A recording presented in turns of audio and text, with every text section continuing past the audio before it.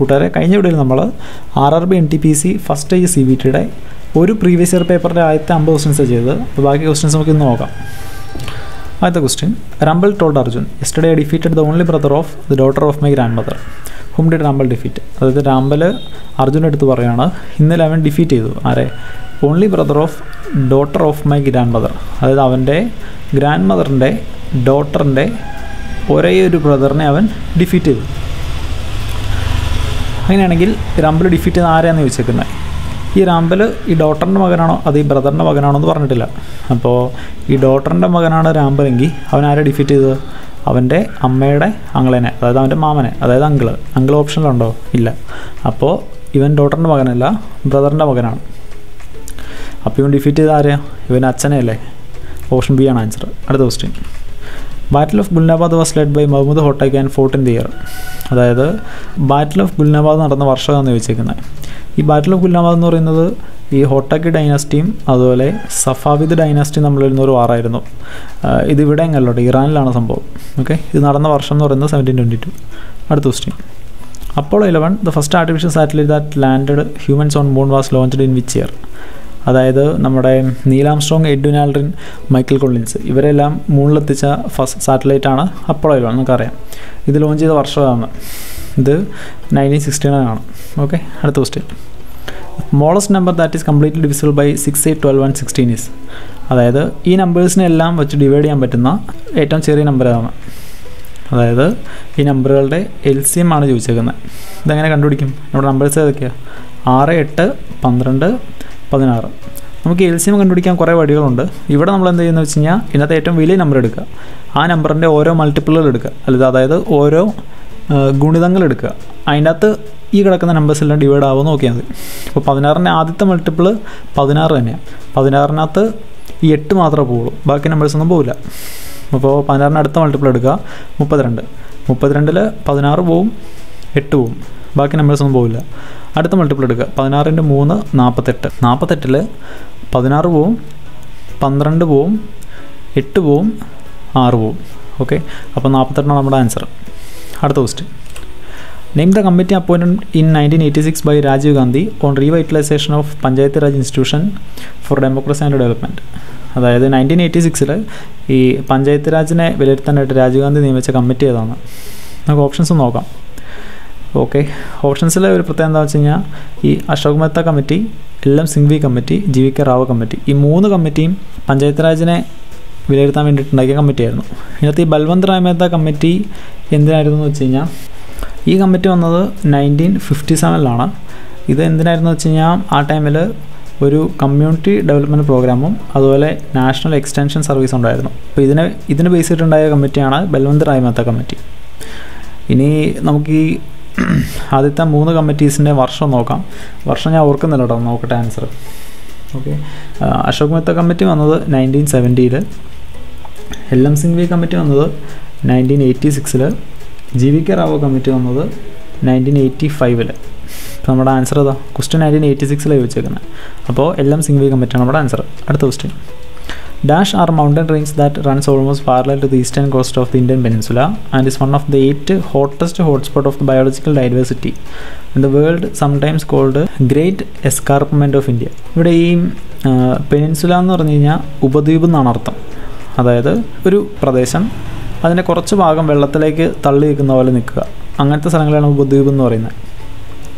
ഇനി എസ്കാർപ്മെൻ്റ് എന്ന് പറഞ്ഞാൽ കിഴുക്കാൻ തൂക്കായ മലഞ്ചെരുവ് എന്നാണ് അർത്ഥം. ഓക്കെ, അപ്പോൾ ഈ ക്വസ്റ്റ്യൻ വായിച്ചപ്പോൾ നിങ്ങൾക്ക് സംഭവം മനസ്സിലായി കാണും. അതായത് ഒരു മൗണ്ടൻ റേഞ്ച് അതെങ്ങനെ കിടക്കുന്നത് വെച്ച് കഴിഞ്ഞാൽ parallel to the eastern cost of the Indian peninsula, അതായത് ഇന്ത്യയുടെ കിഴക്ക് കടൽ തീരത്തിന് സമാന്തരമായിട്ട് കിടക്കുന്ന മൗണ്ടൻ റേഞ്ച് ഏതാണ്? അത് ഏതാ? നമ്മുടെ സഹ്യപർവ്വതമാണ്, അതായത് വെസ്റ്റേൺ ഗട്ട്സ്. ഓക്കെ അല്ലേ? ഇനി നമുക്ക് ബാക്കി ഓപ്ഷൻസ് നമുക്ക് ജസ്റ്റ് ഒന്ന് നോക്കാം. ഈ ഈസ്റ്റേൺ ഗട്ട്സ് എവിടെയാണെന്ന് വെച്ച് കഴിഞ്ഞാൽ ഒറീസയിലാണ്. പിന്നെ ഈ ഹിമാലയ എവിടെയാണെന്ന് നമുക്കറിയാം, UPയുടെ ഹിമാചലിൻ്റെ ഒക്കെ മണ്ടയ്ക്ക്. ഈ സത്പുര റേഞ്ച് മധ്യപ്രദേശിലാണ്. ഓക്കെ, അടുത്ത ക്വസ്റ്റ്യൻ. ഈ ക്വസ്റ്റ്യൻ എന്ന് പറയുന്നത് ബോട്ട് ആൻഡ് സ്ട്രീമിൽ നിന്ന് ടോപ്പിക്കുന്ന ഒരു ക്വസ്റ്റ്യനാണ്, അതായത് വള്ളവും വെള്ളവും. അപ്പോൾ ആദ്യം കുറച്ച് കാര്യങ്ങൾ നോക്കിയിട്ട് നമുക്ക് ഈ ക്വസ്റ്റ്യനിലേക്ക് വരാം, അതായിരിക്കും നല്ലത്. നമുക്ക് വള്ളം രണ്ട് രീതിയിൽ തുഴയാം. ഒന്ന് വെള്ളത്തിനൊപ്പം തുഴയാം, അല്ലെങ്കിൽ വെള്ളത്തിന് ഓപ്പോസിറ്റ് തുഴയാം. ഈ വെള്ളത്തിനൊപ്പം തുഴയുന്നതിനെ നമ്മൾ ഡൗൺ സ്ട്രീം എന്ന് പറയും. വെള്ളത്തിന് ഓപ്പോസിറ്റ് തുഴയുന്നതിനെ നമ്മൾ അപ്പ് സ്ട്രീം എന്ന് പറയും. വെള്ളത്തിന് ഒപ്പം തുഴയുമ്പോൾ നമ്മുടെ സ്പീഡ് എന്ന് പറയുന്നത് ബോട്ടിൻ്റെ സ്പീഡ് പ്ലസ് വെള്ളത്തിൻ്റെ സ്പീഡായിരിക്കും. നമ്മൾ വെള്ളത്തിന് ഓപ്പോസിറ്റ് തുഴയുമ്പോൾ നമ്മുടെ സ്പീഡ് എന്ന് പറയുന്നത് ബോട്ടിൻ്റെ സ്പീഡ് മൈനസ് വെള്ളത്തിൻ്റെ സ്പീഡായിരിക്കും. ഓക്കെ, ഇനി ഇവിടെ നോക്കി, ഇവിടെ ഞാൻ ഡി പ്ലസ് യു ചെയ്ത് എനിക്ക് എന്ത് കിട്ടും? B plus S plus B minus S. ഈ പ്ലസസും മൈനസസും പോവും, ഈക്വൽ ടു 2b എന്ന് കിട്ടും, ഡി പ്ലസ് യു. ഇനി ഞാൻ ഡി മൈനസ് യു ചെയ്തു എന്ന് വിചാരിക്കുക. അപ്പോൾ എനിക്ക് എന്ത് കിട്ടും? D minus U. ഡി എന്ന് പറയുന്നത് B plus S minus U എന്ന് പറയുന്നത് ബി മൈനസ് എസ്.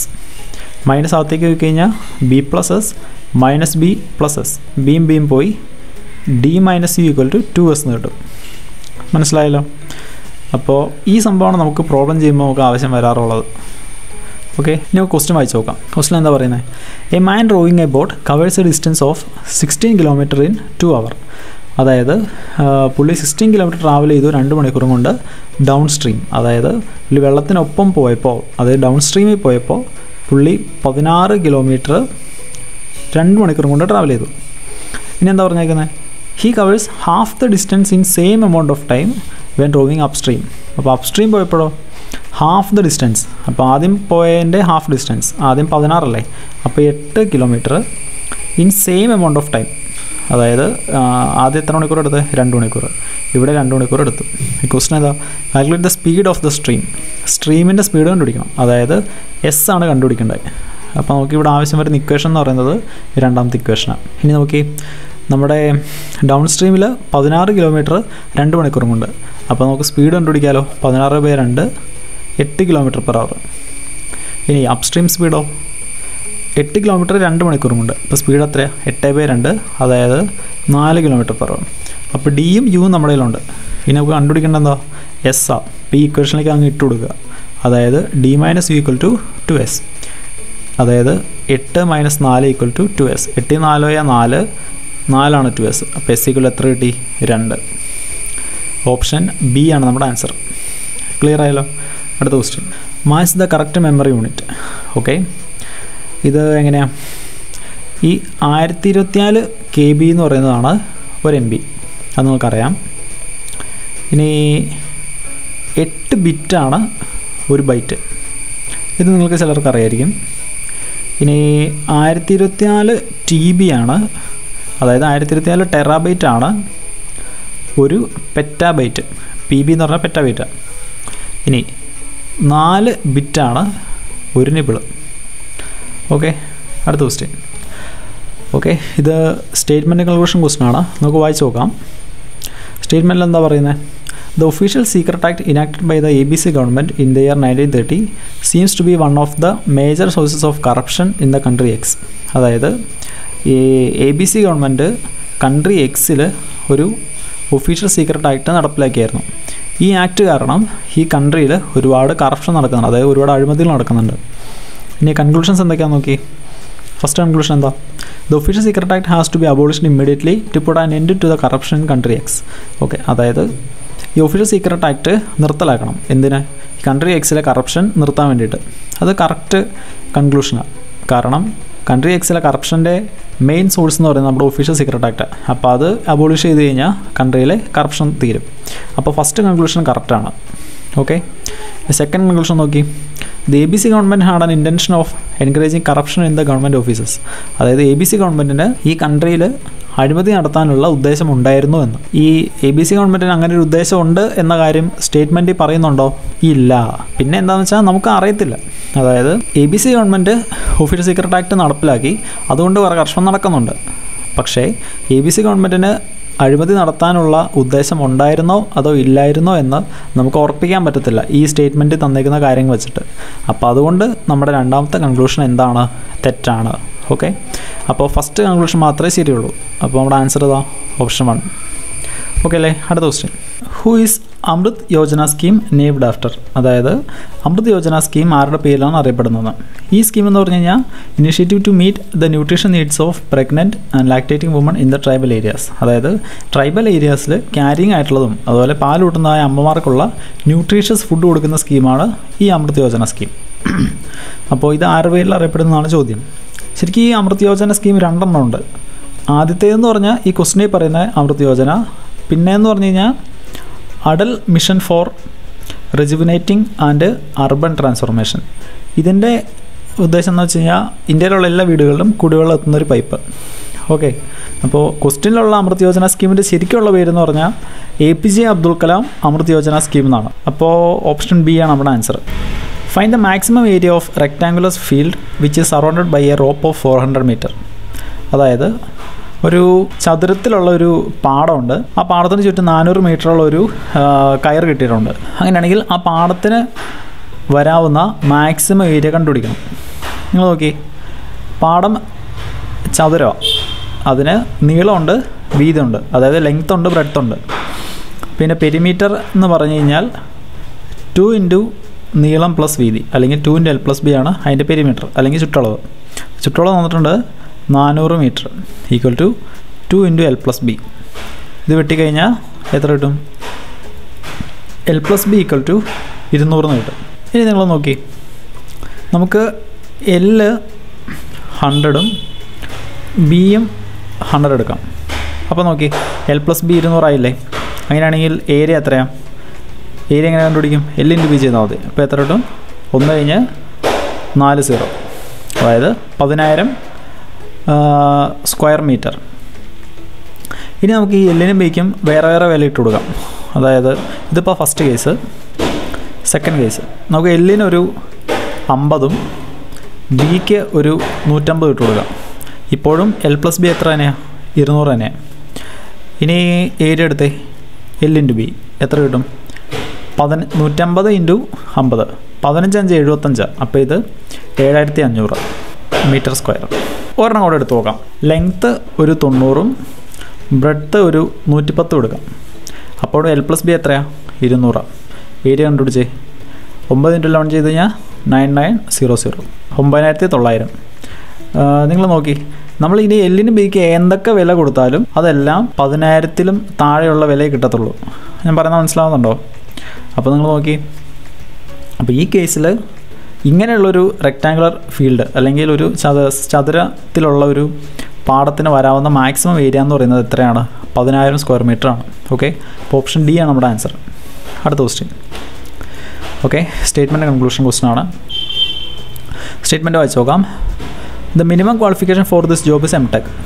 ഈ ജോബിന് വേണ്ടിയുള്ള മിനിമം ക്വാളിഫിക്കേഷൻ M.Tech ആണ്. ഹവർ, എന്നിരുന്നാലും candidates who have appeared for the final year M.Tech can also apply. അതായത് ഫൈനൽ ഇയർ M.Techന് പഠിക്കുന്ന പിള്ളേർക്കും ഇത് അപ്ലൈ ചെയ്യാൻ പറ്റും. ഓക്കെ, ഇതാണ് സ്റ്റേറ്റ്മെൻറ്റ്. അപ്പോൾ M.Tech ആണ് ഈ ജോബിനുള്ള മിനിമം ക്വാളിഫിക്കേഷൻ. പക്ഷേ M.Tech ഫൈനൽ ഇയർ പഠിക്കുന്ന പിള്ളേർക്കും ഇത് അപ്ലൈ ചെയ്യാം. ഇനി കൺക്ലൂഷൻ എന്തൊക്കെയാണ്? All candidates who have yet to post graduate will be there in the list of selected candidate. Conclusion എന്താ പറയുന്നത്? അതായത് പോസ്റ്റ് ഗ്രാജുവേറ്റ് ആകാനുള്ള എല്ലാ കാൻഡിഡേറ്റുകളും സെലക്റ്റഡ് കാൻഡിഡേറ്റ്സിൻ്റെ ലിസ്റ്റിലുണ്ടാകുമെന്ന്. അങ്ങനെ ഒരു കൺക്ലൂഷൻ നമുക്ക് പറയാൻ പറ്റുമോ? അതായത് പോസ്റ്റ് ഗ്രാജുവേറ്റ് ആവാനുള്ള എല്ലാവരും തന്നെ സെലക്റ്റഡ് കാൻഡിഡേറ്റ്സിൻ്റെ ലിസ്റ്റിലുണ്ടാകും എന്നാണ് ഈ ഫസ്റ്റ് കൺക്ലൂഷൻ പറയുന്നത്. നമ്മുടെ സ്റ്റേറ്റ്മെൻറ്റിൽ പറയുന്ന കാര്യങ്ങൾ വെച്ച് ഇങ്ങനെ പറയാൻ പറ്റുമോ? അതായത് ഫൈനൽ ഇയർ പഠിക്കുന്ന പിള്ളേർക്കും അപ്ലൈ ചെയ്യാമെന്ന് മാത്രമേ സ്റ്റേറ്റ്മെൻറ്റിൽ പറഞ്ഞിട്ടുള്ളൂ. സെലക്റ്റഡ് കാൻഡിഡേറ്റ്സിൻ്റെ ലിസ്റ്റിൽ ഈ പിള്ളേരുടെയൊക്കെ പേരുണ്ടാകും എന്ന് സ്റ്റേറ്റ്മെൻറ്റിൽ പറയുന്നുണ്ടോ? ഇല്ല. അപ്പോൾ ഫസ്റ്റ് കൺക്ലൂഷൻ തെറ്റാണ്.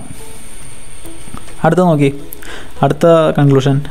All candidates having M.Tech as their minimum qualification will be there in the list of selected candidates. അതായത് M.Tech മിനിമം ക്വാളിഫിക്കേഷനുള്ള എല്ലാവരും തന്നെ സെലക്റ്റഡ് കാൻഡിഡേറ്റ്സിൻ്റെ ലിസ്റ്റിൽ ഉണ്ടാകും എന്നാണ് സെക്കൻഡ് കൺക്ലൂഷൻ. അങ്ങനെ നമുക്ക് പറയാൻ പറ്റുമോ? ഇല്ല. സ്റ്റേറ്റ്മെൻറ്റിൽ ആപ്പാട് പറയുന്നത് ഇതിൻ്റെ മിനിമം ക്വാളിഫിക്കേഷൻ M.Tech ആണ്, പക്ഷേ ഫൈനൽ ഇയർ പഠിക്കുന്ന പിള്ളേർക്ക് അപ്ലൈ ചെയ്യാം. അപ്ലൈ ചെയ്യുന്ന കാര്യം മാത്രമേ പറഞ്ഞിട്ടുള്ളൂ. പിന്നെ മിനിമം ക്വാളിഫിക്കേഷൻ്റെ കാര്യം പറഞ്ഞിട്ടുണ്ട്. ഈ സെലക്റ്റഡ് കാൻഡിഡേറ്റ്സിൽ ഈ M.Tech ഉള്ള എല്ലാവരും തന്നെ എടുക്കും എന്ന് സ്റ്റേറ്റ്മെൻറ്റ് പറയുന്നുണ്ടോ? ഇല്ല. അപ്പോൾ രണ്ടാമത്തെ കൺക്ലൂഷൻ തെറ്റാണ്. പറയുന്നത് മനസ്സിലാവുന്നുണ്ടോ? അപ്പോൾ നമ്മുടെ ആൻസർ എന്താണ്? നെയ്തർ 1 or 2 ഫോളോസ് ആണ് നമ്മുടെ ആൻസർ. ഓക്കെ, അപ്പോൾ ഇങ്ങനത്തെ ഈ ക്വസ്റ്റ്യൻസ് ഇല്ലേ, അതായത് ഈ സ്റ്റേറ്റ്മെൻറ്റ് കൺക്ലൂഷൻ അതുപോലെ സ്റ്റേറ്റ്മെൻറ്റ് അസംഷൻ അങ്ങനത്തെ ക്വസ്റ്റ്യനൊക്കെ വരും. അതിന് നമ്മൾ ലോജിക്കൽ റീസണിങ് എന്നാണ് പറയുന്നത്. Logical reasoning. അപ്പോൾ നമുക്ക് എളുപ്പമെന്നൊക്കെ തോന്നും, പക്ഷേ നമുക്ക് ഒരുപാട് തെറ്റ് സംഭവിക്കാൻ സാധ്യതയുള്ളൊരു ടോപ്പിക്കാണ് ഈ ലോജിക്കൽ റീസണിങ്. ഓക്കെ, അടുത്ത ക്വസ്റ്റ്യനിലേക്ക് പോകാം. If 9x⁻² is equal to 100⁻² minus 90⁻², അതായത് 19x² ഈക്വൽ ടു 100² മൈനസ് 90². അങ്ങനെയാണെങ്കിൽ എക്സിൻ്റെ വാല്യൂ കണ്ടുപിടിക്കാനാണ് പറഞ്ഞേക്കുന്നത്. നിങ്ങളിവിടെ നോക്കി, ഈ 100² മൈനസ് 90²നെ ഞാൻ a² മൈനസ് b² ആണെന്ന് വിചാരിച്ചു. ഈ a² minus b² equal to a+b into a minus b ആണെന്ന് നമ്മൾ പണ്ട് പഠിച്ചിട്ടുണ്ട്. അപ്പോൾ റൈറ്റ് സൈഡ് എന്തായി? 100 പ്ലസ് 90 ഇൻറ്റു 100 മൈനസ് 90. അപ്പോൾ എത്ര കിട്ടും? 190 ഇൻറ്റു 100ൽ നിന്ന് 90 പോയി കഴിഞ്ഞാൽ 10 ഈക്വൽ ടു 19x². ഈ 19ഉം ഈ 19ഉം പോയി. അപ്പോൾ x² ഈക്വൽ ടു 100 എന്ന് കിട്ടി. അത് ഇവിടെ 2 0 അല്ലേ. അപ്പോൾ x ഈക്വൽ ടു 10 ഉണ്ടോ? ഉണ്ട്. ഓപ്ഷനാണ് നമ്മുടെ ആൻസർ. അടുത്ത question. Dash A professional tennis player became the new goodwill ambassador for the UN fund for children. Okay, ഇത് അന്നത്തെ കറണ്ട് അഫയേഴ്സ് ആണ്. അതായത് ഇത് 2016 Ntpc ക്വസ്റ്റ്യൻസ് ആയിരുന്നു. ഇപ്പോൾ 2016, 2015. അപ്പോൾ ഈ ഒരു ഗ്യാപ്പിൽ അതുപോലെ 2016 എക്സാം നടന്ന ആ മാസം വരെയുള്ള കറണ്ട് അഫയേഴ്സ് എക്സാമിനുണ്ടാവും. അപ്പോൾ ആ ടൈമിലെ കറണ്ട് അഫയേഴ്സ് ക്വസ്റ്റ്യനാണിത്. അപ്പോൾ എന്തായാലും ഇതിൻ്റെ ആൻസർ ഞാൻ പറയാം. നൊവാക് ജോക്കോവിച്ച് ആയിരുന്നു ആൻസർ. ഓക്കെ, അടുത്ത question. Rahul and Raghav R 110 kilometers apart from each other and they started horse riding towards each other at the same time at a speed of 20 km/h and 24 km/h respectively. അതായത് രാഹുലും രാഘവും 110 kilometre അകലെയായിരുന്നു ഉണ്ടായിരുന്നത്. അവരെന്ത് ചെയ്തു? അവർ പരസ്പരം, അതായത് അടുത്തേക്ക് അവർ travel ചെയ്തു. അപ്പോൾ രാഹുൽ ഇവിടെ, രാഘവ് ഇവിടെ, ഇവർ തമ്മിലുള്ള ദൂരം എന്ന് പറയുന്നത് 110 കിലോമീറ്റർ. ഇവർ പരസ്പരം കൂട്ടിമുട്ട, അതായത് കണ്ടുമുട്ടാന്നുള്ള രീതിയിൽ ഇവർ മൂവ് ചെയ്തു. ഓക്കെ, അപ്പോൾ at A speed of 20 km/h and 24 km/h respectively. അത് രാഹുൽ 20 km/hലും രാഘവ് 24 km/hലും ആണ് വന്നത്. ക്വസ്റ്റ്യൻ എന്താ? After how many hours of riding will they at A distance of 22 km? അപ്പോൾ എത്ര സമയം കഴിയുമ്പോഴാണ് ഇവരുടെ ഇടയ്ക്കുള്ള ദൂരം 22 km ആവുക എന്നാണ് ചോദ്യം. ഓക്കെ, അപ്പോൾ ആദ്യം എത്രയായിരുന്നു ഇവരുടെ ഇടയ്ക്കുള്ള ദൂരം? 110 km. ഇപ്പോൾ എത്ര ഇവരുടെ ഇടയ്ക്കുള്ള ദൂരം? 22 km. ഓക്കെ, അപ്പോൾ ഈ ക്വസ്റ്റ്യൻ എന്ന് പറയുന്നത് റിലേറ്റീവ് മോഷനെ ബേസ് ചെയ്തിട്ടുള്ള ക്വസ്റ്റ്യനാണ്. അതായത് ഇതെങ്ങനെ ചെയ്യുന്നതെന്ന് ഞാൻ പറയാം. ഓക്കെ, ഇതിപ്പോൾ ചെയ്യുന്ന എങ്ങനെയാണെന്ന് മനസ്സിലായാലും നിങ്ങളൊന്ന് വെയിറ്റ് ചെയ്താൽ മതി. ഇതിൻ്റെയൊക്കെ ക്ലാസ്സുകൾ ചാനലിൽ വരും. ഓക്കെ, അപ്പോൾ ആദ്യം 110 km ആയിരുന്നു ഇവരുടെ ഇടയ്ക്കുള്ള അകലം. ഇപ്പോൾ ട്രാവൽ ചെയ്ത് കഴിയുമ്പോൾ ഇവരുടെ ഇടയ്ക്കുള്ള അകലം എത്ര? 22 km. അപ്പോൾ രണ്ടുപേരും കൂടെ ഒരുമിച്ച് എത്ര കിലോമീറ്റർ ട്രാവൽ ചെയ്തു? രണ്ടുപേരും കൂടെ ഒരുമിച്ച് 110 ആയിരുന്നു, ഇപ്പോൾ 22 ആയി. അപ്പോൾ 110ൽ നിന്ന് 22 കുറയ്ക്കാം. 22-നൊപ്പം 8 കൂട്ടിക്കഴിഞ്ഞാൽ 30, 30-നൊപ്പം 80 കൂട്ടിക്കഴിഞ്ഞാൽ 110.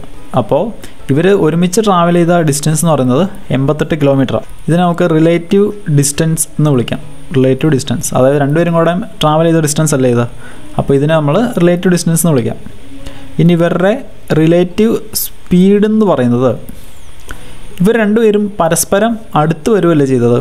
അപ്പോൾ റിലേറ്റീവ് സ്പീഡ് കിട്ടാൻ വേണ്ടി ഇവർ രണ്ടുപേരും കൂടെ സ്പീഡ് തമ്മിൽ കൂട്ടി വയ്ക്കുക. അപ്പോൾ എത്രയാണ്?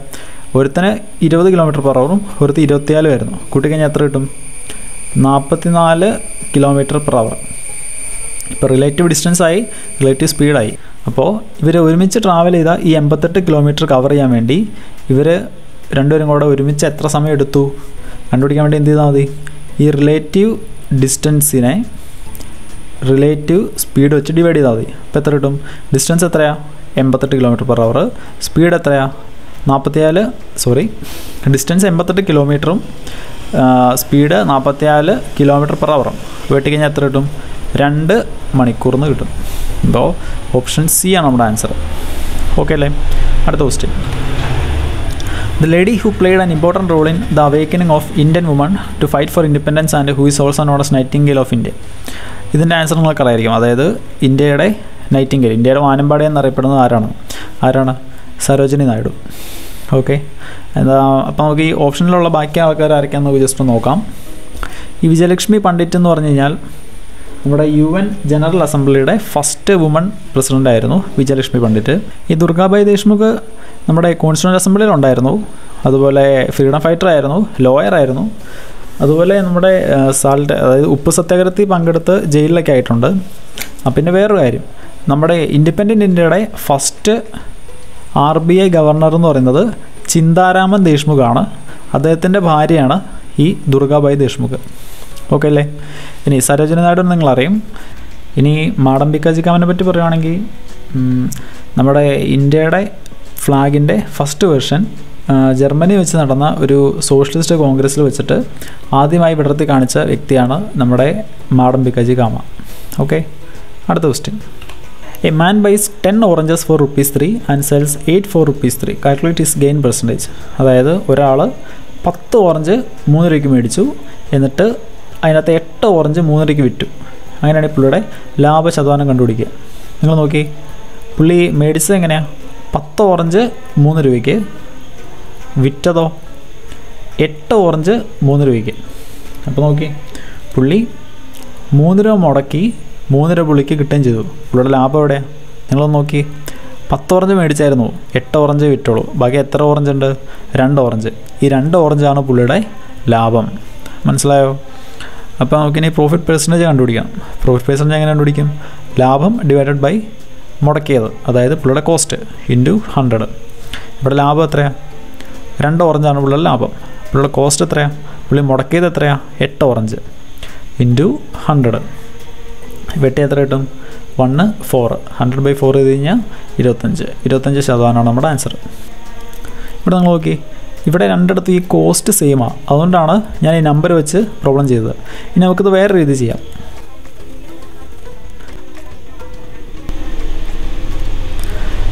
നോക്കി, ഞാൻ ഇവിടെ ഈ നമ്പർ ഇനി സെയിം ആക്കാൻ പോവാം. അതായത് ഈ 8നെ 10നെ സെയിം ആക്കാൻ പോവാം. അപ്പോൾ അതിന് വേണ്ടിയിട്ട് 10ൻ്റെ 8ൻ്റെ LCM എടുക്കുക. ഇതിൻ്റെ LCM എന്ന് പറയുന്നത് 40 ആണ്.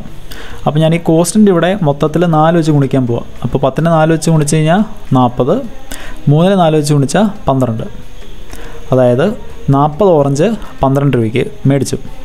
ഇനി ഈ സെല്ലിങ്ങിൻ്റെ ഇവിടെ ഞാൻ 5 വെച്ച് മൾട്ടിപ്ലൈ ചെയ്യാൻ പോവാം.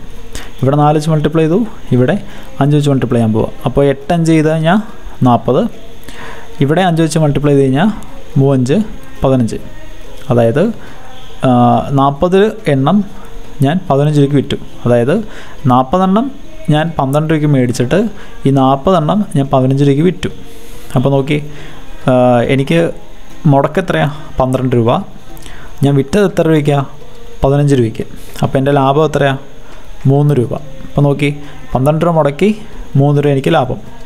അപ്പോൾ പ്രോഫിറ്റ് പെർസെൻറ്റേജ് എത്രയാണ്? പ്രോഫിറ്റ് പെർസെൻറ്റേജ് കണ്ടുപിടിക്കാൻ profit by cost into 100.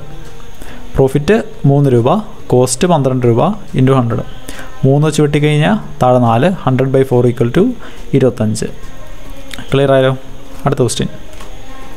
A മോട്ടോറിസ്റ്റ് nose 4 different Roots from Jaipur to ബൻഗാർ. Jaipur to ബൻഗാർ വരെ പുള്ളിക്ക് 4 റൂട്ട് അറിയാം.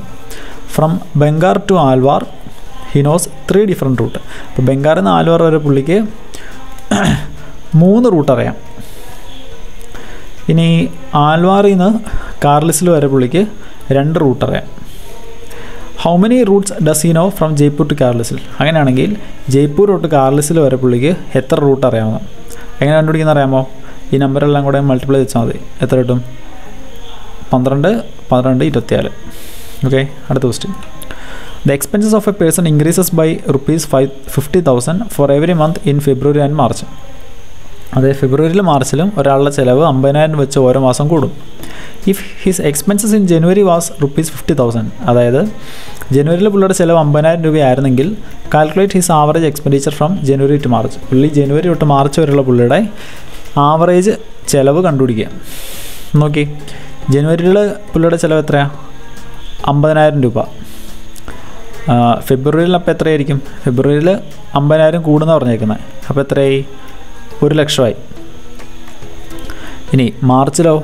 മാർച്ചിൽ വീണ്ടും 50,000 കൂടും. കാരണം ഫെബ്രുവരിയിലും മാർച്ചിലും 50,000 വെച്ച് കൂടുന്ന പറഞ്ഞേക്കുന്നത്. അപ്പോൾ മാർച്ചിൽ എത്രയാണ്? 1,50,000. ഇനി ഇതിൻ്റെ ആവറേജ് കണ്ടുപിടിക്കുക. നോക്കി, ജനുവരിയിൽ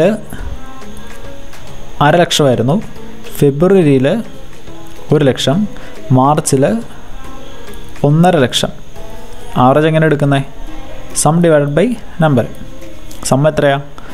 1.5 അര കൂട്ടിയാൽ 2, 2 1 3. എത്ര എണ്ണം ഉണ്ട്?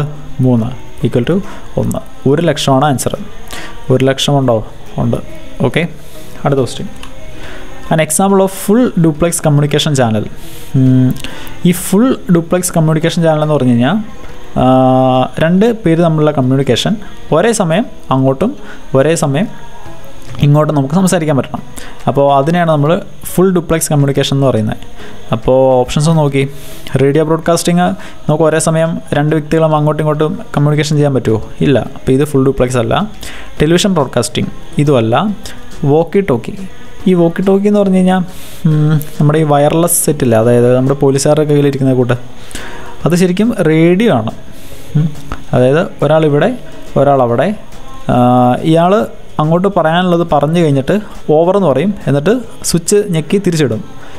അപ്പോഴേ ഇയാൾക്ക് ഇവിടെ നിന്ന് അങ്ങോട്ട് പറയാൻ പറ്റത്തുള്ളൂ. മനസ്സിലായോ? അപ്പോൾ ഒരേ സമയം 2 ഡയറക്ഷനിലും കമ്മ്യൂണിക്കേഷൻ പറ്റത്തില്ല വാക്കി ടോക്കിയിലും. അപ്പോൾ ഇതുമല്ല നമ്മുടെ answer. Telephone കോൺവെർസേഷനാണ് correct full duplex communication ചാനലിലെ എക്സാമ്പിൾ. മനസ്സിലായോ? അടുത്ത question. Ravi, Rohan and Rajesh Elon can complete work in 10, 12 and 15 days respectively. അപ്പോൾ ഇത് ടൈം ആൻഡ് വർക്ക് എന്നുള്ള ക്വസ്റ്റ്യനാണ്. നമുക്ക് നോക്കാം. അപ്പോൾ രവി 10 ദിവസം കൊണ്ടും രോഹൻ 12 ദിവസം കൊണ്ടും രാജേഷ് 15 ദിവസം കൊണ്ടും ഒരു വർക്ക് തീർക്കും. അങ്ങനെയാണെങ്കിൽ in how many days can the work B completed if all 3 work together. അപ്പോൾ ഇവന്മാർ 3 പേര് ഒരുമിച്ച് വർക്ക് ചെയ്യുകയാണെങ്കിൽ എത്ര ദിവസം കൊണ്ട് വർക്ക് തീരുന്നേ വെച്ചേക്കുന്നത്. അപ്പോൾ നമ്മൾ കഴിഞ്ഞ പാട്ടിൽ ടൈം ഓഫ് വർക്കിൻ്റെ ഒരു ക്വസ്റ്റ്യൻ ചെയ്തായിരുന്നു, നിങ്ങൾ ഓർക്കുന്നുണ്ടാവും. രവി 10 ദിവസം കൊണ്ട് വർക്ക് തീർക്കും, രോഹൻ 12 ദിവസം കൊണ്ട്, രാജേഷ് 15 ദിവസം കൊണ്ട്. ഇത് ഇവന്മാർ ഒറ്റയ്ക്ക് എത്ര ദിവസം കൊണ്ട് വർക്ക് തീർക്കുന്ന വർക്ക് തന്നേക്കുന്നത്. അപ്പോൾ ഈ നമ്പർ ഓഫ് ഡേയ്സ് നമുക്ക് അറിയാമെങ്കിൽ നമുക്ക് ടോട്ടൽ വർക്ക് കണ്ടുപിടിക്കാൻ വേണ്ടിയിട്ട് ഈ 3 നമ്പേഴ്സിൻ്റെ LCM എടുത്താൽ മതി. ഓക്കെ, അപ്പോൾ 15ൻ്റെയും 12ൻ്റെയും 10ൻ്റെ LCM എന്ന് പറയുന്നത് 60 ആണ്. അതായത് 60 യൂണിറ്റ് വർക്കാണ് ടോട്ടൽ വർക്ക്. നിങ്ങളോട് നോക്കി, ഈ രവി 10 ദിവസം കൊണ്ട് 60 യൂണിറ്റ് വർക്ക് തീർക്കും. അപ്പോൾ ഒരു ദിവസം കൊണ്ട് അവൻ 6 യൂണിറ്റ് വർക്ക് ചെയ്യും. ഓക്കെ, ഇനി രോഹൻ 12 ദിവസം കൊണ്ട് 60 യൂണിറ്റ് വർക്ക് ചെയ്യും. അപ്പോൾ അവൻ ഒരു ദിവസം കൊണ്ട് 5 യൂണിറ്റ് വർക്ക് ചെയ്യും. ഇനി രാജേഷ് 15 ദിവസം കൊണ്ട് 60 യൂണിറ്റ് വർക്ക് ചെയ്യും. അപ്പോൾ അവൻ ഒരു ദിവസം 4 യൂണിറ്റ് വർക്ക് ചെയ്യും. ഓക്കെ അല്ലേ? അപ്പോൾ നമുക്ക് ഇവരുടെ എല്ലാം 1 ഡേ വർക്ക് കിട്ടി. ഒരു ദിവസം വരെ എത്ര വർക്ക് ചെയ്യുമെന്ന് കിട്ടി. അങ്ങനെയാണെങ്കിൽ ഒരു ദിവസത്തെ ഇവന്മാരുടെ ടോട്ടൽ വർക്ക് എത്രയാണ്? അതായത് ഇവർ 3 പേരും കൂടെ ഒരുമിച്ച് വർക്ക് തുടങ്ങിക്കഴിഞ്ഞാൽ ഒരു ദിവസം എത്ര പണി തീരും? 6 4 10, 15 15 യൂണിറ്റ്. ഓക്കെ, അപ്പോൾ ഒരു ദിവസം കൊണ്ട് 3 പേരും കൂടെ ചേർന്ന് കഴിഞ്ഞാൽ 15 യൂണിറ്റ് വർക്ക് തീരും. അങ്ങനെയാണെങ്കിൽ ഇവന്മാർ 60 യൂണിറ്റ് വർക്ക് തീർക്കാൻ എത്ര ദിവസം എടുക്കും? എങ്ങനെ കണ്ടുപിടിക്കും? ഈ 60നെ 15 വെച്ച് ഡിവൈഡ് ചെയ്താൽ മതി. അപ്പോൾ എത്ര കിട്ടും? 4 ഡേയ്സ്. ഓക്കെ, അപ്പോൾ ഓപ്ഷൻ എ ആണ് നമ്മുടെ ആൻസർ. ക്ലിയർ അല്ലേ? അടുത്ത question. In an examination A student gets an average of 76 mark. അതൊരു പരീക്ഷയ്ക്ക് ഒരു ചെറുക്കന് 76 മാർക്ക് ആവറേജ് കിട്ടി. Mark the total maximum mark four 5 subject is 500. 5 സബ്ജക്റ്റിൻ്റെയും total mark 500 ആണ്. His marks in subjects R mentioned. Calculate the marks obtained by the student in mathematics. അതായത് ഓരോ സബ്ജക്റ്റിന് കിട്ടിയ mark ഇത് ഇവിടെ തന്നിട്ടുണ്ട്. അങ്ങനെയാണെങ്കിൽ മാത്സിൻ്റെ മാർക്ക് കണ്ടുപിടിക്കുക. നമുക്ക് എന്തൊക്കെയാണ് തന്നേക്കുന്നത്? ആവറേജ് തന്നിട്ടുണ്ട്, പിന്നെ ടോട്ടൽ മാർക്കിൻ്റെ മാക്സിമം, അതായത് മാക്സിമം ടോട്ടൽ മാർക്ക് തന്നിട്ടുണ്ട് 500. അതായത് ഈ 5 സബ്ജക്റ്റിൻ്റെയും മാക്സിമം മാർക്ക് കൂട്ടിക്കഴിഞ്ഞാൽ 500 കിട്ടും. അങ്ങനെയാണെങ്കിൽ മാത്സിൻ്റെ സ്കോർ എത്രയാണെന്ന് കണ്ടുപിടിക്കാനാണ് പറഞ്ഞേക്കുന്നത്. ഇത് ആവറേജ് ബേസ്ഡ് ക്വസ്റ്റ്യൻ ആണ്. അപ്പോൾ ഇത് ചെയ്യാൻ നമുക്ക് ഒരുപാട് വഴികളുണ്ട്. അപ്പോൾ ഇവിടെ നമ്മളെങ്ങനെയാണ് ഇത് ചെയ്യുന്നത് വെച്ച് കഴിഞ്ഞാൽ, നിങ്ങളൊരു എക്സാമ്പിൾ നോക്കി. 1 2 3 ഈ 3 നമ്പേഴ്സിൻ്റെ ആവറേജ് എന്ന് പറയുന്നത് 2 ആയിരിക്കും. ഓക്കെ, ഇനി ഞാൻ ഓരോ നമ്പേഴ്സിനെയും ഈ 2ൻ്റെ ടേംസിൽ എഴുതാൻ പോവാം. ഈ 1 എന്ന് പറഞ്ഞു കഴിഞ്ഞാൽ 2 - 1, 2 എന്ന് പറഞ്ഞാൽ 2, 3 എന്ന് പറഞ്ഞാൽ 2 + 1. ഇനി എക്സ്ട്രാ ഉള്ള നമ്പേഴ്സ് ഒന്ന് കൂട്ടിക്കേ. -1 + 1, നടുക്കൊന്നുമില്ല. അപ്പോൾ -1 + 1 എത്ര കിട്ടി? 0. വേറൊരു എക്സാമ്പിൾ കൂടെ നോക്കുക. 1 2 3 4 5 ഇതിൻ്റെ ആവറേജ് എന്ന് പറയുന്നത് 3 ആയിരിക്കും. ഇനി ഞാൻ ഓരോ നമ്പേഴ്സിനെ 3ൻ്റെ ടൈമിലേക്ക് എഴുതാൻ പോവാം. 1 എന്ന് പറഞ്ഞു കഴിഞ്ഞാൽ 3 - 2, 2 എന്ന് പറഞ്ഞാൽ 3 - 1, 3 എന്ന് പറഞ്ഞാൽ 3 തന്നെ. 4 എന്ന് പറഞ്ഞു കഴിഞ്ഞാൽ 3 + 1. 5 എന്ന് പറഞ്ഞാൽ 3 + 2. ഇനി എക്സ്ട്രാ ഉള്ള നമ്പേഴ്സ് തമ്മിൽ കൂട്ടുക. -2 + 2 0, -1 + 1 0. അപ്പോൾ ലാസ്റ്റ് എത്ര കിട്ടി? 0. ഒരു എക്സാമ്പിൾ കൂടെ നമുക്ക് നോക്കാം. 3, 8, 16. ഇതിന് ആവറേജ് എത്രയാണ്? 16, 3, 19, 19, 8, 27. 27/3, അതായത് 9. ഇനി ഞാൻ ഓരോ നമ്പേഴ്സിനെ 9 മൾട്ടിപ്പിൾ ആയിട്ട് എഴുതാൻ പോവാം, അല്ലെങ്കിൽ 9 ടൈമായിട്ട് എഴുതാൻ പോവാം. 3 എന്ന് പറഞ്ഞാൽ 9 - 6, 8 എന്ന് പറഞ്ഞാൽ 9 - 1, 16 എന്ന് പറഞ്ഞാൽ 9 + 7. ഇനി എക്സ്ട്രാ ഉള്ള നമ്പേഴ്സ് തമ്മിൽ കൂട്ടുക. എന്തൊക്കെയാണ് ഉള്ളത്? -6, -1 + 7, -6, -1 + 7. -6, -1 എന്ന് പറഞ്ഞാൽ -7, ഇവിടെ +7, -7 + 7 0. ക്ലിയർ ആയല്ലോ? അപ്പോൾ ഈ സംഭവം യൂസ് ചെയ്തിട്ടാണ് നമ്മൾ ഈ കണക്ക് ചെയ്യാൻ പോകുന്നത്. നമുക്കിവിടെ എന്തൊക്കെയാണ് തന്നേക്കുന്നത്? ആവറേജ് തന്നിട്ടുണ്ട് 76. പിന്നെ എന്താ തന്നേക്കുന്നത്? മാക്സിമം മാർക്കിൻ്റെ ടോട്ടൽ, അതായത് മാക്സിമം മാർക്കിൻ്റെ സമ്മ് 500. നമുക്ക് ശരിക്കും ഇതിൻ്റെ ആവശ്യമില്ല, ഇത് വെറുതെ നമ്മളെ പറ്റിക്കാൻ തന്നേക്കുന്നത്. അപ്പോൾ ആവറേജ് നമുക്കറിയാം 76. ഞാൻ ഇനി ഓരോ നമ്പറിനെയും ഈ ആവറേജിൻ്റെ ടൈമിലേക്ക് എഴുതാൻ പോവാം. ഈ 87 എന്ന് പറഞ്ഞാൽ 76 + 11. 83 എന്ന് പറഞ്ഞു കഴിഞ്ഞാൽ 76 + 7. 78 എന്ന് പറഞ്ഞു കഴിഞ്ഞാൽ 76 + 2. 57 എന്ന് പറഞ്ഞാൽ 76 + 9, 1. 76 പ്ലസ് അല്ല, 76 - 19 ആണ് 57. ഓക്കെ, ഇനി ഈ എക്സ്ട്രാ ഉള്ള നമ്പേഴ്സൊക്കെ കൂട്ടുക. +11, +7, +2, -19. 11 7 കൂട്ടിയ 18, 18 2 20. 20 - 19 = എത്ര കിട്ടി? 1 കിട്ടി. അപ്പോൾ നിങ്ങൾ നോക്കി, ഇത്രയും നമ്പേഴ്സിൻ്റെ എല്ലാം എക്സ്ട്രാ ഉള്ള നമ്പർ ആഡ് ചെയ്തപ്പോൾ ലാസ്റ്റ് എന്താ വന്നത്? 1 വന്നത്. ഇനി മാക്സിനെയും കൂടെ കൂട്ടി കഴിയുമ്പോൾ നമുക്ക് എത്ര കിട്ടണം? 0 കിട്ടണം. അപ്പോൾ നിങ്ങൾ നോക്കി, ഇവിടെ എന്തായിരിക്കണം? ഇവിടെ 76 - 1 ആയിരിക്കണം. എന്നാലല്ലേ ഈ -1 കൂടെയും ഇതിൻ്റെ ഒപ്പം കൂട്ടുമ്പോൾ ഈ ആൻസർ 0 ആവത്തുള്ളൂ. പറയുന്നത് മനസ്സിലാവുന്നുണ്ടോ? അപ്പോൾ 76 - 1 എത്രയാണ്? 75. 75 ആണ് നമ്മുടെ ആൻസർ. ഓക്കെ അല്ലേ? അടുത്ത question. If selling price is 72 and gain percentage is 20%, calculate the cost price. അതായത് സെല്ലിംഗ് പ്രൈസ് തന്നിട്ടുണ്ട്, അതായത് ഒരാൾ ഒരു സാധനം വിറ്റ പൈസ തന്നിട്ടുണ്ട്, അവൻ്റെ ഗെയിൻ പെർസെൻറ്റേജ്, അതായത് ഈ ഗെയിൻ പെർസെൻറ്റേജ് എന്ന് പറഞ്ഞു കഴിഞ്ഞാൽ നമ്മുടെ പ്രോഫിറ്റ് പെർസെൻറ്റേജ് തന്നെയാണ്. ഓക്കെ, അപ്പോൾ പ്രോഫിറ്റ് പെർസെൻറ്റേജ് തന്നിട്ടുണ്ട്, സെല്ലിംഗ് പ്രൈസ് തന്നിട്ടുണ്ട്, കോസ്റ്റ് പ്രൈസ് കണ്ടുപിടിക്കുക. ഗെയിൻ പെർസെൻറ്റേജ് 20% അല്ലേ? അതിൻ്റെ അർത്ഥം എന്താണെന്ന് വെച്ച് കഴിഞ്ഞാൽ, ഇപ്പോൾ കോസ്റ്റ് പ്രൈസ് 100 രൂപയാണെന്ന് വിചാരിക്കുക. അപ്പോൾ അവൻ്റെ പ്രോഫിറ്റ് എന്ന് പറയുന്നത് എത്രയാണ്? 20% അവൻ്റെ പ്രോഫിറ്റ്. അപ്പോൾ പ്രോഫിറ്റ് എത്രയാണ്? 100ൻ്റെ 20%. 100ൻ്റെ 20% എന്ന് പറയുന്നത് 20 ആണ്. ഓക്കെ, അപ്പോൾ അവൻ്റെ സെല്ലിംഗ് പ്രൈസ് എത്രയാണ്? കോസ്റ്റ് പ്രൈസ് 100, അവൻ്റെ ലാഭം 20. അപ്പോൾ സെല്ലിംഗ് പ്രൈസ് എന്ന് പറയുന്നത് 120 രൂപ. ഓക്കെ, ഇനി ഇവിടെ നിങ്ങൾ കോസ്റ്റ് പ്രൈസിൻ്റെയും സെല്ലിംഗ് പ്രൈസിൻ്റെ റേഷ്യോ എടുക്കുക. എത്ര കിട്ടും? കോസ്റ്റ് പ്രൈസ് 100, സെല്ലിംഗ് പ്രൈസ് 120 വെട്ടിക്കഴിഞ്ഞാൽ എത്ര കിട്ടും? 5/6. അപ്പോൾ 5/6 ആണ് കോസ്റ്റ് പ്രൈസും സെല്ലിംഗ് പ്രൈസും തമ്മിലുള്ള റേഷ്യോ. ക്വസ്റ്റ്യനിൽ നമുക്ക് സെല്ലിംഗ് പ്രൈസ് തന്നിട്ടുണ്ട് 72. അതായത് ഈ 6 എന്ന് പറയുന്നത് ആണ് 72. അപ്പോൾ 6 72 ആണെങ്കിൽ 1 എന്ന് പറയുന്നത് എത്രയാണ്? 72/6, അതായത് 12. അപ്പോൾ 1 എന്ന് പറഞ്ഞാൽ 12. അപ്പോൾ ഈ കോസ്റ്റ് പ്രൈസ് 5 അല്ലേ? 1 12 ആണെങ്കിൽ 5 എന്ന് പറയുന്നത് എത്രയാണ്? 5 × 12, അതായത് 60. 60 ആണ് നമ്മുടെ കോസ്റ്റ് പ്രൈസ്. മനസ്സിലായോ? അടുത്ത question. What fraction of 2 hours is 12 seconds?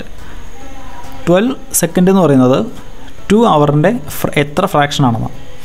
അതായത് എന്താ ചോദിച്ചതെന്ന് വെച്ച് കഴിഞ്ഞാൽ 12 seconds / 2 hour, ഈ ഫ്രാക്ഷൻ കണ്ടുപിടിക്കുക. അപ്പോൾ നമുക്കൊരു കാര്യം ചെയ്യാം, താഴെ കിടക്കുന്ന ഈ അവറിനെ നമുക്ക് സെക്കൻഡ് ആക്കാം. അപ്പോൾ എന്ത് കിട്ടും? 12/2 hour. ഒരു മണിക്കൂറിൽ എത്ര മിനിറ്റ് ഉണ്ട്? 60 മിനിറ്റ്. ഒരു മിനിറ്റിൽ എത്ര സെക്കൻഡ് ഉണ്ട്? 60 സെക്കൻഡ്. ഇനി ചെയ്യുക, 12 × 5 ആണ് 60. അപ്പോൾ എത്ര കിട്ടി? മേളിൽ 1, താഴെ 2 10. അപ്പോൾ 60 0 600. 1/600 ആണ് ആൻസർ. Option D. അടുത്ത ക്വസ്റ്റ്യൻ.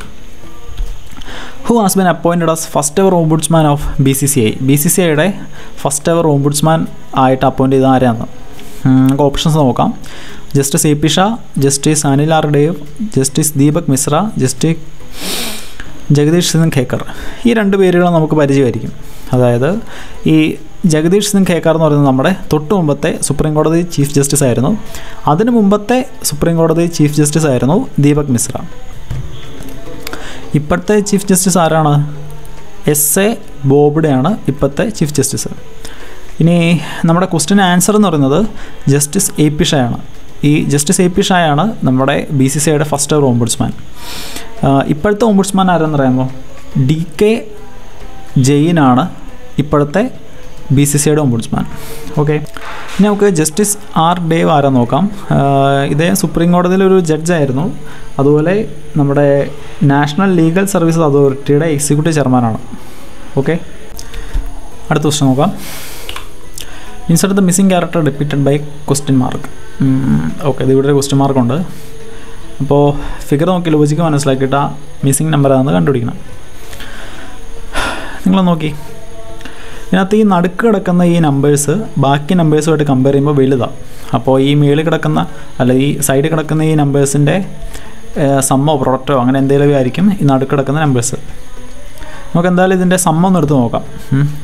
ആദ്യത്തെ ഫിഗറിൽ സമ്മ എത്രയാണ്? 6 4 10, 10 2 12. രണ്ടാമത്തെ ഫിഗറിൽ എത്രയാണ് സമ്മ? 8 2 10, 10 20, 26. തേർഡ് ഫിഗറിലോ 14 4 18, 12 20 10 30 10 40. നിങ്ങൾ നോക്കി, ഈ 12 നിന്ന് 2 കുറച്ച് കഴിഞ്ഞാൽ നമുക്ക് ഈ 10 കിട്ടും. ഈ 26 നിന്ന് 2 കുറച്ച് കഴിഞ്ഞാൽ 24 കിട്ടും. അപ്പോൾ 40 നിന്ന് 2 കുറച്ച് എത്ര കിട്ടും? 38. ഇതായിരിക്കണം നമ്മുടെ ആൻസർ. ഓക്കെ, ഓപ്ഷനിലുണ്ട്. വേറെ എന്തെങ്കിലും ലോജിക്ക് ഉണ്ടോ ഇവിടെ? 6 4 10, 12 12 ഇരട്ടി 24, 28 ഇരട്ടി 56. അല്ലല്ല. അപ്പോൾ ഇതിനാണ് കറക്റ്റ് ലോജിക്ക്. അടുത്ത question. If the average age of 20 students in a class is 10 years and the average age of 25 students in class 2 is 12 years, find the average age of all students. അതായത് ഒരു ക്ലാസ്സിൽ 20 പിള്ളേരുണ്ട്. ഇവരുടെ average age എന്ന് പറയുന്നത് 10 ഇയേഴ്സാണ്. വേറൊരു ക്ലാസ്സിൽ 25 പിള്ളേരുണ്ട്. ഇവരുടെ ആവറേജ് ഏജ് എന്ന് പറയുന്നത് 12 ഇയേഴ്സാണ്. അങ്ങനെയാണെങ്കിൽ ഈ പിള്ളേരുടെ മൊത്തം ആവറേജ് എത്രയാണ്? ഒരു മൊത്തം എത്ര വരാം? 20ഉം 25 കൂട്ടിയാൽ 45. അപ്പോൾ ഈ 45 പേരുടെ ആവറേജ് എത്രയാണെന്ന് നമ്മൾ ചോദിച്ചേക്കുന്നത്. ഈ ആവറേജ് എന്ന് പറഞ്ഞു കഴിഞ്ഞാൽ സം ഡിവൈഡ് ബൈ നമ്പർ അല്ലേ? അപ്പോൾ ഈ സമ്മ് കിട്ടാൻ വേണ്ടി നമ്പർ ഇൻറ്റു ആവറേജ് ചെയ്താൽ മതി. അപ്പോൾ നമ്പർ ഇവിടെയുണ്ട്, ആവറേജ് ഇവിടെയുണ്ട്. അപ്പോൾ ആദ്യത്തെ ക്ലാസ്സിലെ സം എന്ന് പറഞ്ഞാൽ എത്രയാണ്? നമ്പർ ഇൻറ്റു ആവറേജ്, അതായത് 20 × 10, അതായത് 200. രണ്ടാമത്തെ ക്ലാസ്സിൻ്റെ സം എത്രയാണ്? നമ്പർ ഇൻറ്റു ആവറേജ് 25 × 12 എത്ര കിട്ടും? 250ഉം 50ഉം 300. അപ്പോൾ രണ്ടാമത്തെ ക്ലാസ്സിൻ്റെ സമ്മ് കിട്ടി 300. അപ്പോൾ ടോട്ടൽ എത്രയാണ് സമ്മ്? രണ്ട് ക്ലാസ്സിൻ്റെ കൂടെ കൂട്ടി 200 + 300. അപ്പോൾ എത്ര കിട്ടും? 500. അപ്പോൾ 500 ടോട്ടൽ സമ്മ്. ഇനി മൊത്തം എത്ര പേരുണ്ട് ആവറേജ് കണ്ടുപിടിക്കാൻ വേണ്ടിയിട്ട്? മൊത്തം 20 25 കൂട്ടി 45 പേരുണ്ട്. അപ്പോൾ 500/45. 5 വെച്ച് കൂട്ടിക്കഴിഞ്ഞാൽ 9, മേളിൽ 100. 100/9. 1/9 എന്ന് പറഞ്ഞു കഴിഞ്ഞാൽ 0.1111 ആണ്. അപ്പോൾ 100/9 ചെയ്ത് കഴിഞ്ഞാൽ 11.11. Option B. ഓക്കെ അല്ലേ? അടുത്ത question. Which part of human brain is the centre for intelligence, memory and emotion? അതായത് ഇൻ്റലിജൻസും മെമ്മറിയും ഇമോഷനും കൺട്രോൾ ചെയ്യുന്ന ബ്രെയിനിൻ്റെ ഭാഗം എവിടെയാണെന്ന്. ഇതിന് ആൻസർ എന്ന് പറയുന്നത് സെറിബ്രമാണ്. ഈ സെറിബ്രമാണ് ഈ പറയുന്ന സാധനങ്ങളൊക്കെ കൺട്രോൾ ചെയ്യുന്നത്. ബാക്കി സാധനങ്ങൾ നമുക്ക് എന്താണെന്ന് നോക്കാം. ഈ സെറിബ്രം എന്ന് പറഞ്ഞാൽ അതിന് 2 ഹെമിസ്ഫിയർ ഉണ്ട്, ലെഫ്റ്റ് ഹെമിസ്ഫിയറും റൈറ്റ് ഹെമിസ്ഫിയറും. ഈ 2 ഹെമിസ്ഫിയറിന് ഇടയ്ക്ക് കിടക്കുന്ന സാധനമാണ് ഈ കോർപ്പസ് കലോസം. ഈ കോർപ്പസ് കലോസം വഴിയാണ് ഈ ലെഫ്റ്റിൽ നിന്ന് റൈറ്റിട്ടും റൈറ്റിൽ നിന്ന് ലെഫ്റ്റിലുള്ള കമ്മ്യൂണിക്കേഷൻ നടക്കുന്നത്. അപ്പോൾ ഇത് രണ്ടും ഓക്കെ. ഇനി ഹൈപ്പോതലാമസ് ഉണ്ട്, മിഡ് ബ്രെയിൻ ഉണ്ട്. ഈ ഹൈപ്പോതലാമസ് നമ്മുടെ പിറ്റ്യൂട്ടറി ഗ്ലാൻഡിൽ നിന്നുള്ള ഈ എൻസൈം സെക്രഷന് ഒരുപാട് സഹായിക്കുന്നൊരു സാധനമാണ് ഹൈപ്പോതലാമസ്. അതുപോലെ തന്നെ നമ്മുടെ ടെമ്പറേച്ചർ, അതുപോലെ നമ്മുടെ വിശപ്പ്, അതുപോലെ നമ്മുടെ ബോഡിയുടെ അകത്തെ ഒരു സ്റ്റെബിലിറ്റി, ഇതെല്ലാം കൺട്രോൾ ചെയ്യാൻ സഹായിക്കുന്നൊരു സംഭവമാണ് ഹൈപ്പോതലാമസ്. ഇനി മിഡ് ബ്രെയിൻ. ഈ മിഡ് ബ്രെയിനിലാണ് നമ്മുടെ ഐസൈറ്റ്, നമ്മുടെ ഹിയറിങ്, പിന്നെ നമ്മുടെ സ്ലീപ്പ് വെയ്ക്ക് സൈക്കിള്, പിന്നെ നമ്മുടെ ഒരു അലർട്ട്നെസ്, ഇങ്ങനെയുള്ള കാര്യങ്ങളൊക്കെ കൺട്രോൾ ചെയ്യുന്നത്. ഓക്കെ അല്ലേ? അടുത്ത question. Two numbers are in the ratio 3:4. When 3 is separated from both the numbers, the ratio becomes 2:3. Find the sum of the numbers. അതായത് രണ്ട് നമ്പേഴ്സ് ഉണ്ടായിരുന്നു, അതിൻ്റെ റേഷ്യോ 3:4 ആയിരുന്നു. ഈ രണ്ട് നമ്പറിൽ നിന്നും 3 കുറച്ചപ്പോൾ റേഷ്യോ എത്രയായി?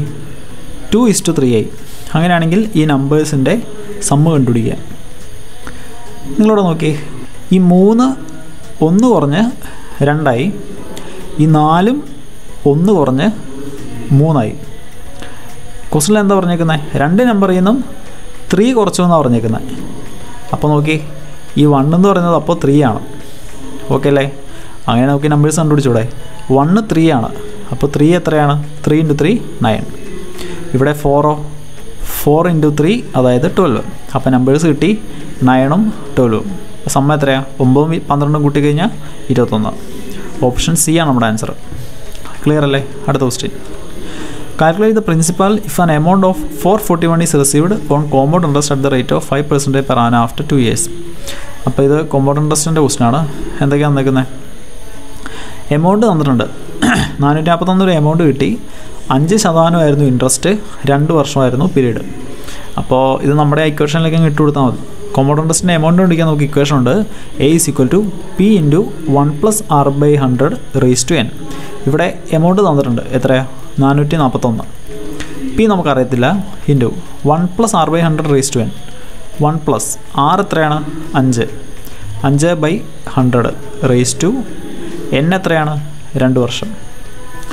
ഈ 5/100 എന്ന് പറഞ്ഞു കഴിഞ്ഞാൽ 5നെ താഴത്തേക്ക് വെട്ടിക്കഴിഞ്ഞാൽ ഇവിടെ 20 കിട്ടും.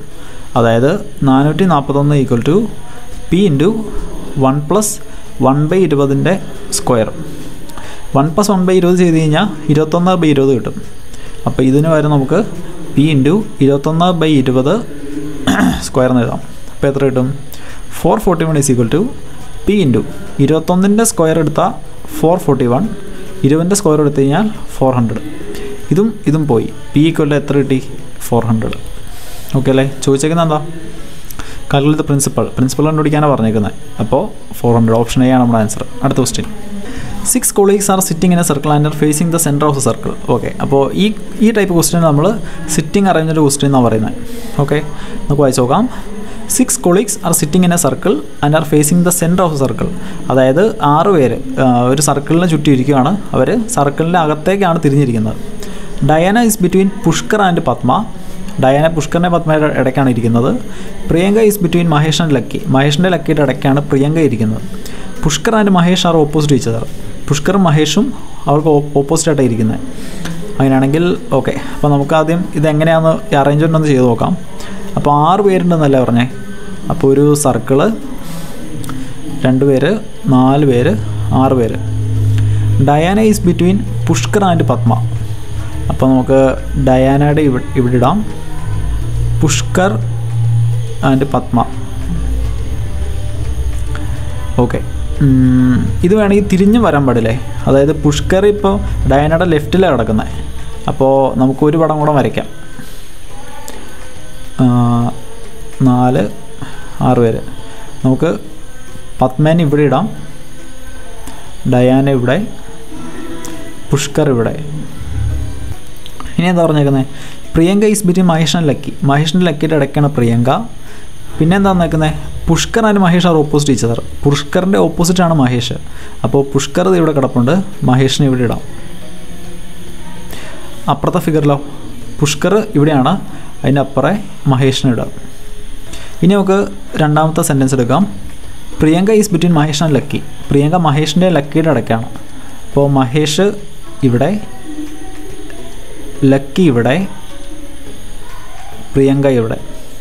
മഹേഷ് ഇവിടെ, ലക്കി ഇവിടെ, പ്രിയങ്ക ഇവിടെ. അപ്പോൾ നമുക്ക് 2 പോസിബിലിറ്റി വരും ഈ അറേഞ്ച്മെൻറ്റിന്. ഓക്കെ, അപ്പോൾ നമുക്ക് ക്വസ്റ്റ്യൻസ് നോക്കാം. എക്സാമിനർ ഏത് പോസിബിലിറ്റി നോക്കിയിട്ടാണ് ക്വസ്റ്റ്യൻ ഇട്ടേക്കുന്നത് നമുക്ക് നോക്കാം. ആദ്യത്തെ ക്വസ്റ്റ്യൻ നോക്കി. Who are the neighbours of Mahesh? മഹേഷിൻ്റെ neighbours ആരൊക്കെയാണെന്ന് നോക്കി. മഹേഷ് ഇതേ കിടക്കുന്നു. നെയ്ബേഴ്സ് ആരൊക്കെയാണ്? പ്രിയങ്കയും പത്മയും. രണ്ടാമത്തെ ഫിഗറിലോ മഹേഷ് ഇവിടെ കിടക്കുന്നു. മഹേഷിൻ്റെ നെയ്ബേഴ്സ് പത്മയും പ്രിയങ്കയും. അപ്പോൾ രണ്ടിടത്തും ഒരേ നെയ്ബേഴ്സ് തന്നെയാണ്, പത്മയും പ്രിയങ്കയും. നോക്കി, Priyanka and Padma. Option C ആണ് നമ്മുടെ ആൻസർ. അടുത്ത question. Who is just right to Padma. പത്മയുടെ തൊട്ട് റൈറ്റിൽ ആരും ഇരിക്കുന്നതെന്ന് നോക്കി. ആദ്യത്തെ ഫിഗറിൽ പത്മയുടെ റൈറ്റിൽ മഹേഷാണ്. രണ്ടാമത്തെ ഫിഗറിൽ പത്മയുടെ റൈറ്റിൽ ഡയാനയാണ്. അപ്പോൾ മഹേഷ് അല്ലെങ്കിൽ ഡയാന. ഓപ്ഷൻസ് ഒന്ന് നോക്കിയാലോ. ഓപ്ഷൻസിൽ ഡയാനയുണ്ട്, അപ്പോൾ മഹേഷ് അല്ല. നോക്കി, മഹേഷ് ഏത് ഫിഗറിലാണ്? ഫസ്റ്റ് ഫിഗറിൽ. അപ്പോൾ ആദ്യത്തെ ഫിഗർ നോക്കിയിട്ടല്ല എക്സാമിനർ ക്വസ്റ്റ്യൻ ഇട്ടേക്കുന്നത്. അപ്പോൾ ആദ്യത്തെ ഫിഗർ നമുക്ക് വിടാം. അപ്പോൾ who is just right to Padma. പത്മയുടെ റൈറ്റിൽ ആരാണ്? ഡയാന. ഓക്കെ, അപ്പോൾ ഓപ്ഷൻ എ ആണ് നമ്മുടെ ആൻസർ. അടുത്ത question, who is sitting opposite Priyanka. പ്രിയങ്കയുടെ opposite ആരാ ഇരിക്കുന്നതെന്ന്. പ്രിയങ്കയുടെ ഓപ്പോസിറ്റ് ആരാ ഇരിക്കുന്നത്? പ്രിയങ്ക ഇവിടെ. പ്രിയങ്കയുടെ ഓപ്പോസിറ്റ് ഡയാനയാണ്. അപ്പോൾ ഇവിടെയും ഡയാനാണ് ആൻസർ, ഓപ്ഷൻ ബി. അടുത്ത ക്വസ്റ്റ്യൻ, ഓക്കെ, ഇത് സ്റ്റേറ്റ്മെൻറ്റ് കൺക്ലൂഷൻ സില്ലോജിസം ക്വസ്റ്റ്യൻ ആണത്. സില്ലോജിസം. അപ്പോൾ നമുക്ക് എന്തായാലും നോക്കാം. ഫസ്റ്റ് സ്റ്റേറ്റ്മെൻറ്റ് എന്താ? സം കപ്സ് ആർ പിൻ. കുറച്ച് കപ്പ് എന്താണ്? പിന്നാണ്. അടുത്ത സ്റ്റേറ്റ്മെൻറ്റ് എന്താ? Some pins R cover. പിന്നിൻ്റെ കുറച്ച് ഭാഗം കവറാണ്. അടുത്ത സ്റ്റേറ്റ്മെൻറ്റ് എന്താ? All covers R pen. Cover complete പെന്നാണ്. Cover complete പെന്നാണ്. ഇനി കൺക്ലൂഷൻസ് എന്തൊക്കെയാണ്? ആദ്യത്തത് സം പെൻസ് ആർ പിൻ. കുറച്ച് പെൻ പിന്നാണ്. നോക്കി, പെന്നിൻ്റെ കുറച്ച് ഭാഗം പിന്നാണ്. നോക്കി ഫിഗറിൽ കണ്ടോ, പെന്നിൻ്റെ കുറച്ച് ഭാഗം ഇവിടെ പിന്നിൽ കയറി കിടപ്പുണ്ട്. അപ്പോൾ ഫസ്റ്റ് കൺക്ലൂഷൻ കറക്റ്റാണ്. അടുത്ത കൺക്ലൂഷൻ എന്താ? Some covers R cup. കവറിൻ്റെ കുറച്ച് ഭാഗം കപ്പാണ്. നോക്കി, കവറ് ഇവിടെ കിടപ്പുണ്ട്, കപ്പ് ഇത് ഇവിടെ കിടപ്പുണ്ട്. കവർ കപ്പാണെന്ന് നമുക്ക് ഉറപ്പിച്ച് പറയാൻ പറ്റുമോ? കവറിൻ്റെ കുറച്ച് ഭാഗം പിന്നി കയറി കിടപ്പുണ്ട്, പിന്നിൻ്റെ കുറച്ച് ഭാഗം കപ്പി കയറി കിടപ്പുണ്ട്. പക്ഷെ എന്ന് വെച്ച് കവറിൻ്റെ കുറച്ച് ഭാഗം കപ്പാണെന്ന് നമുക്ക് ഉറപ്പിച്ച് പറയാൻ പറ്റുമോ? ഇനി കവറിൻ്റെ കുറച്ച് ഭാഗം കപ്പ് അല്ലാന്നും നമുക്ക് പറയാൻ പറ്റുമോ? ഇല്ല. അപ്പോൾ ആണെന്നോ അല്ലെന്നും നമുക്ക് പറയാൻ പറ്റത്തില്ല. അതുകൊണ്ട് ഈ കൺക്ലൂഷൻ എന്ന് പറയുന്നത് ഡൗട്ട്ഫുള്ളാണ്. നമുക്കിത് ഉറപ്പിച്ച് പറയാൻ പറ്റത്തില്ല. അതുകൊണ്ടാണ് ഞാൻ ഡൗട്ട്ഫുൾ എന്ന് പറഞ്ഞത്. ഇനി മൂന്നാമത്തെ കൺക്ലൂഷൻ എന്താ? No cup spin. കപ്പ് ഒന്നും തന്നെ പിന്നല്ലെന്നാണ് പറഞ്ഞേക്കുന്നത് കൺക്ലൂഷനെ.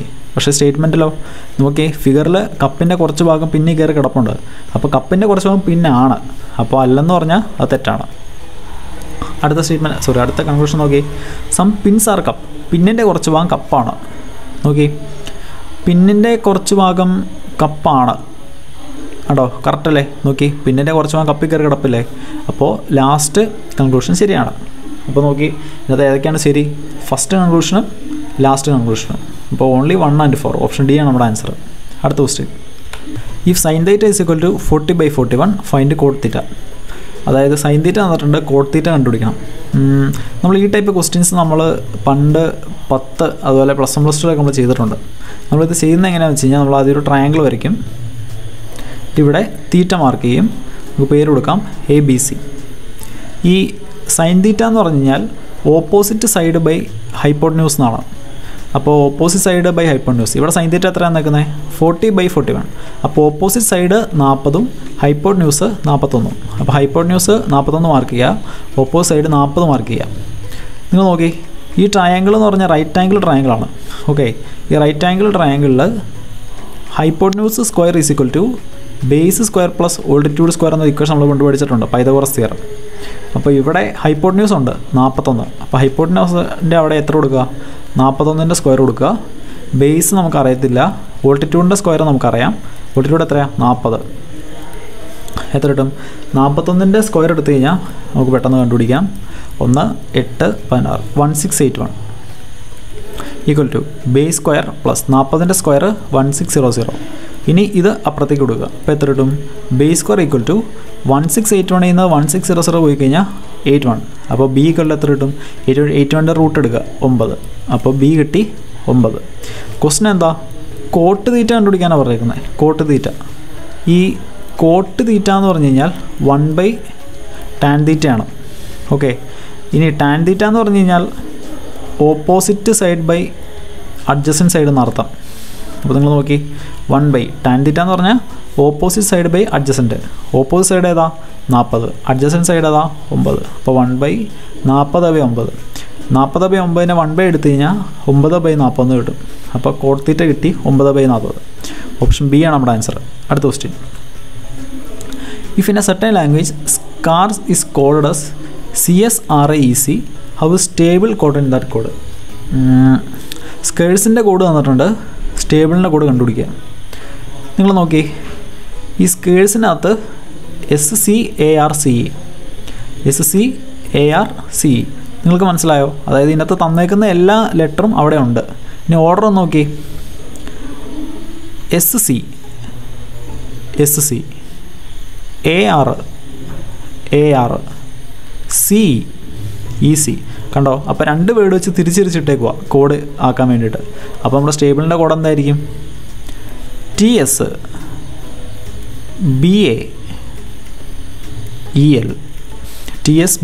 EL ഓപ്ഷൻ ഉണ്ടോ നോക്കി? ഉണ്ട്. ഓപ്ഷൻ ഡി ആണ് നമ്മുടെ ആൻസർ. അടുത്ത ക്വസ്റ്റ്യൻ.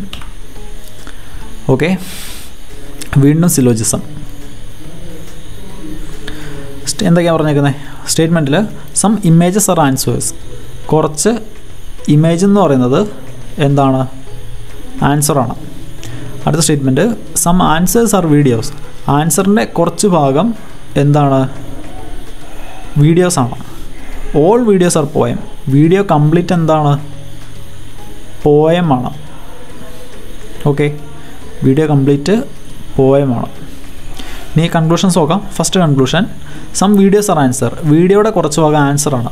നോക്കി, വീഡിയോ ഇവിടെ കിടക്കുന്നു, വീഡിയോയുടെ കുറച്ച് ഭാഗം ആൻസർ കയറി കിടപ്പുണ്ട്. അപ്പോൾ ഫസ്റ്റ് കൺക്ലൂഷൻ കറക്റ്റാണ്. അടുത്ത കൺക്ലൂഷൻ നോക്കാം. Some poems R images. പോയത്തിൻ്റെ കുറച്ച് ഭാഗം ഇമേജാണ്. നോക്കി, പോയം കിടക്കുന്നത് ഇവിടെ, ഇമേജ് കിടക്കുന്നത് ഇവിടെ. പോയം ഇമേജ് ആണെന്ന് നമുക്ക് പറയാൻ പറ്റുമോ? പോയത്തിൻ്റെ കുറച്ച് ഭാഗം ആദ്യത്തെ ക്വസ്റ്റ്യൻ പോലെ, തൊട്ട് മുമ്പ് നമ്മൾ കണ്ട ക്വസ്റ്റ്യൻ പോലെ തന്നെ പോയത്തിൻ്റെ കുറച്ച് ഭാഗം ആൻസർ കയറി കിടപ്പുണ്ട്, ആൻസറിൻ്റെ കുറച്ച് ഭാഗം ഇമേജാണ്. പക്ഷേ എന്ന് വെച്ച് നമുക്ക് പോയത്തിൻ്റെ കുറച്ച് ഭാഗം ഇമേജ് ആണെന്ന് നമുക്ക് ഉറപ്പിച്ച് പറയാൻ പറ്റുമോ? ഇല്ല. അപ്പോൾ രണ്ടാമത്തെ സ്റ്റേറ്റ്മെൻറ്റ് ഡൗട്ട്ഫുള്ളാണ്. അതായത് നമുക്ക് ഉറപ്പിച്ച് പറയാൻ പറ്റത്തില്ല. മൂന്നാമത്തെ സ്റ്റേറ്റ്മെൻറ്റ് എന്താ? മൂന്നാമത്തെ കൺക്ലൂഷൻ എന്താ? All the images R poem.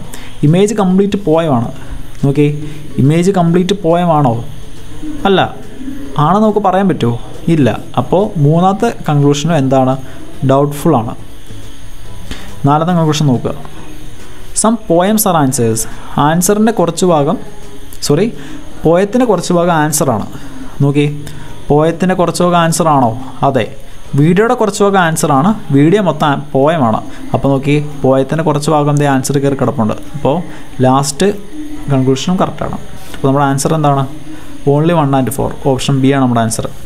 അടുത്ത question. In A certain code language, if check is coded as 97294 and query is coded as 51238, then cherry will be coded as. അതായത് ചെക്കിൻ്റെയും ക്വറിയുടെയും കോഡ് തന്നിട്ടുണ്ട്, അതിനാണ് ചെറിയുടെ കോഡ് കണ്ടുപിടിക്കുക. നിങ്ങൾ നോക്കി, ഇതിൽ പ്രത്യേകിച്ച് ലോജിക്കൊന്നുമില്ല. തന്നേക്കുന്ന കോഡ് അതുപോലെ ഞാൻ കോഡ് ചെയ്താൽ മതി. നിങ്ങൾ നോക്കി, സിയുടെ കോഡ് ഇവിടെ 9 ആണ്. ഇനി ഇയുടെ കോഡ് ഇവിടെ 2 ആണ്. ഇയുടെ കോഡ് ക്വറിയിലും 2 ആണ്. ഓക്കെ, അപ്പോൾ അത്രയേ ഉള്ളൂ. തന്നേക്കുന്ന കോഡ് അതുപോലെ തന്നെ എടുത്ത് കോഡ് ചെയ്യുക. ചെറിയുടെ കോഡ് കണ്ടുപിടിക്കുക. സിയുടെ കോഡ് എന്താണ്? 9. എച്ചിൻ്റെ കോഡ് എന്താണ്? 7. ഇയുടെ കോഡ് എന്താണ്? 2. ആറിൻ്റെ കോഡ് എത്രയാണ്? ആറിൻ്റെ കോഡ് എന്ന് പറയുന്നത് 3. വീണ്ടും 3. ഇനി വൈയുടെ കോഡ് എന്താണ്? 8. അപ്പോൾ 972,338. 972,338. ഓപ്ഷൻ സി ആണ് ആൻസർ. അടുത്ത question. Human blood platelets releases dash which helps in clotting of blood. അതായത് ബ്ലഡ് ക്ലോട്ട് ചെയ്യുന്ന സമയത്ത് നമ്മുടെ പ്ലേറ്റ്ലെറ്റ്സ് ഒരു സാധനം റിലീസ് ചെയ്യും. അതിൻ്റെ പേരാണെന്ന് ചോദിച്ചേക്കുന്നത്. നമ്മുടെ ആൻസർ ഫിബ്രിനാണ്. അപ്പോൾ നമുക്ക് ബ്ലഡ് ക്ലോട്ട് ഉണ്ടാകുന്ന എങ്ങനെയാണെന്ന് നമുക്ക് ജസ്റ്റ് നോക്കാം.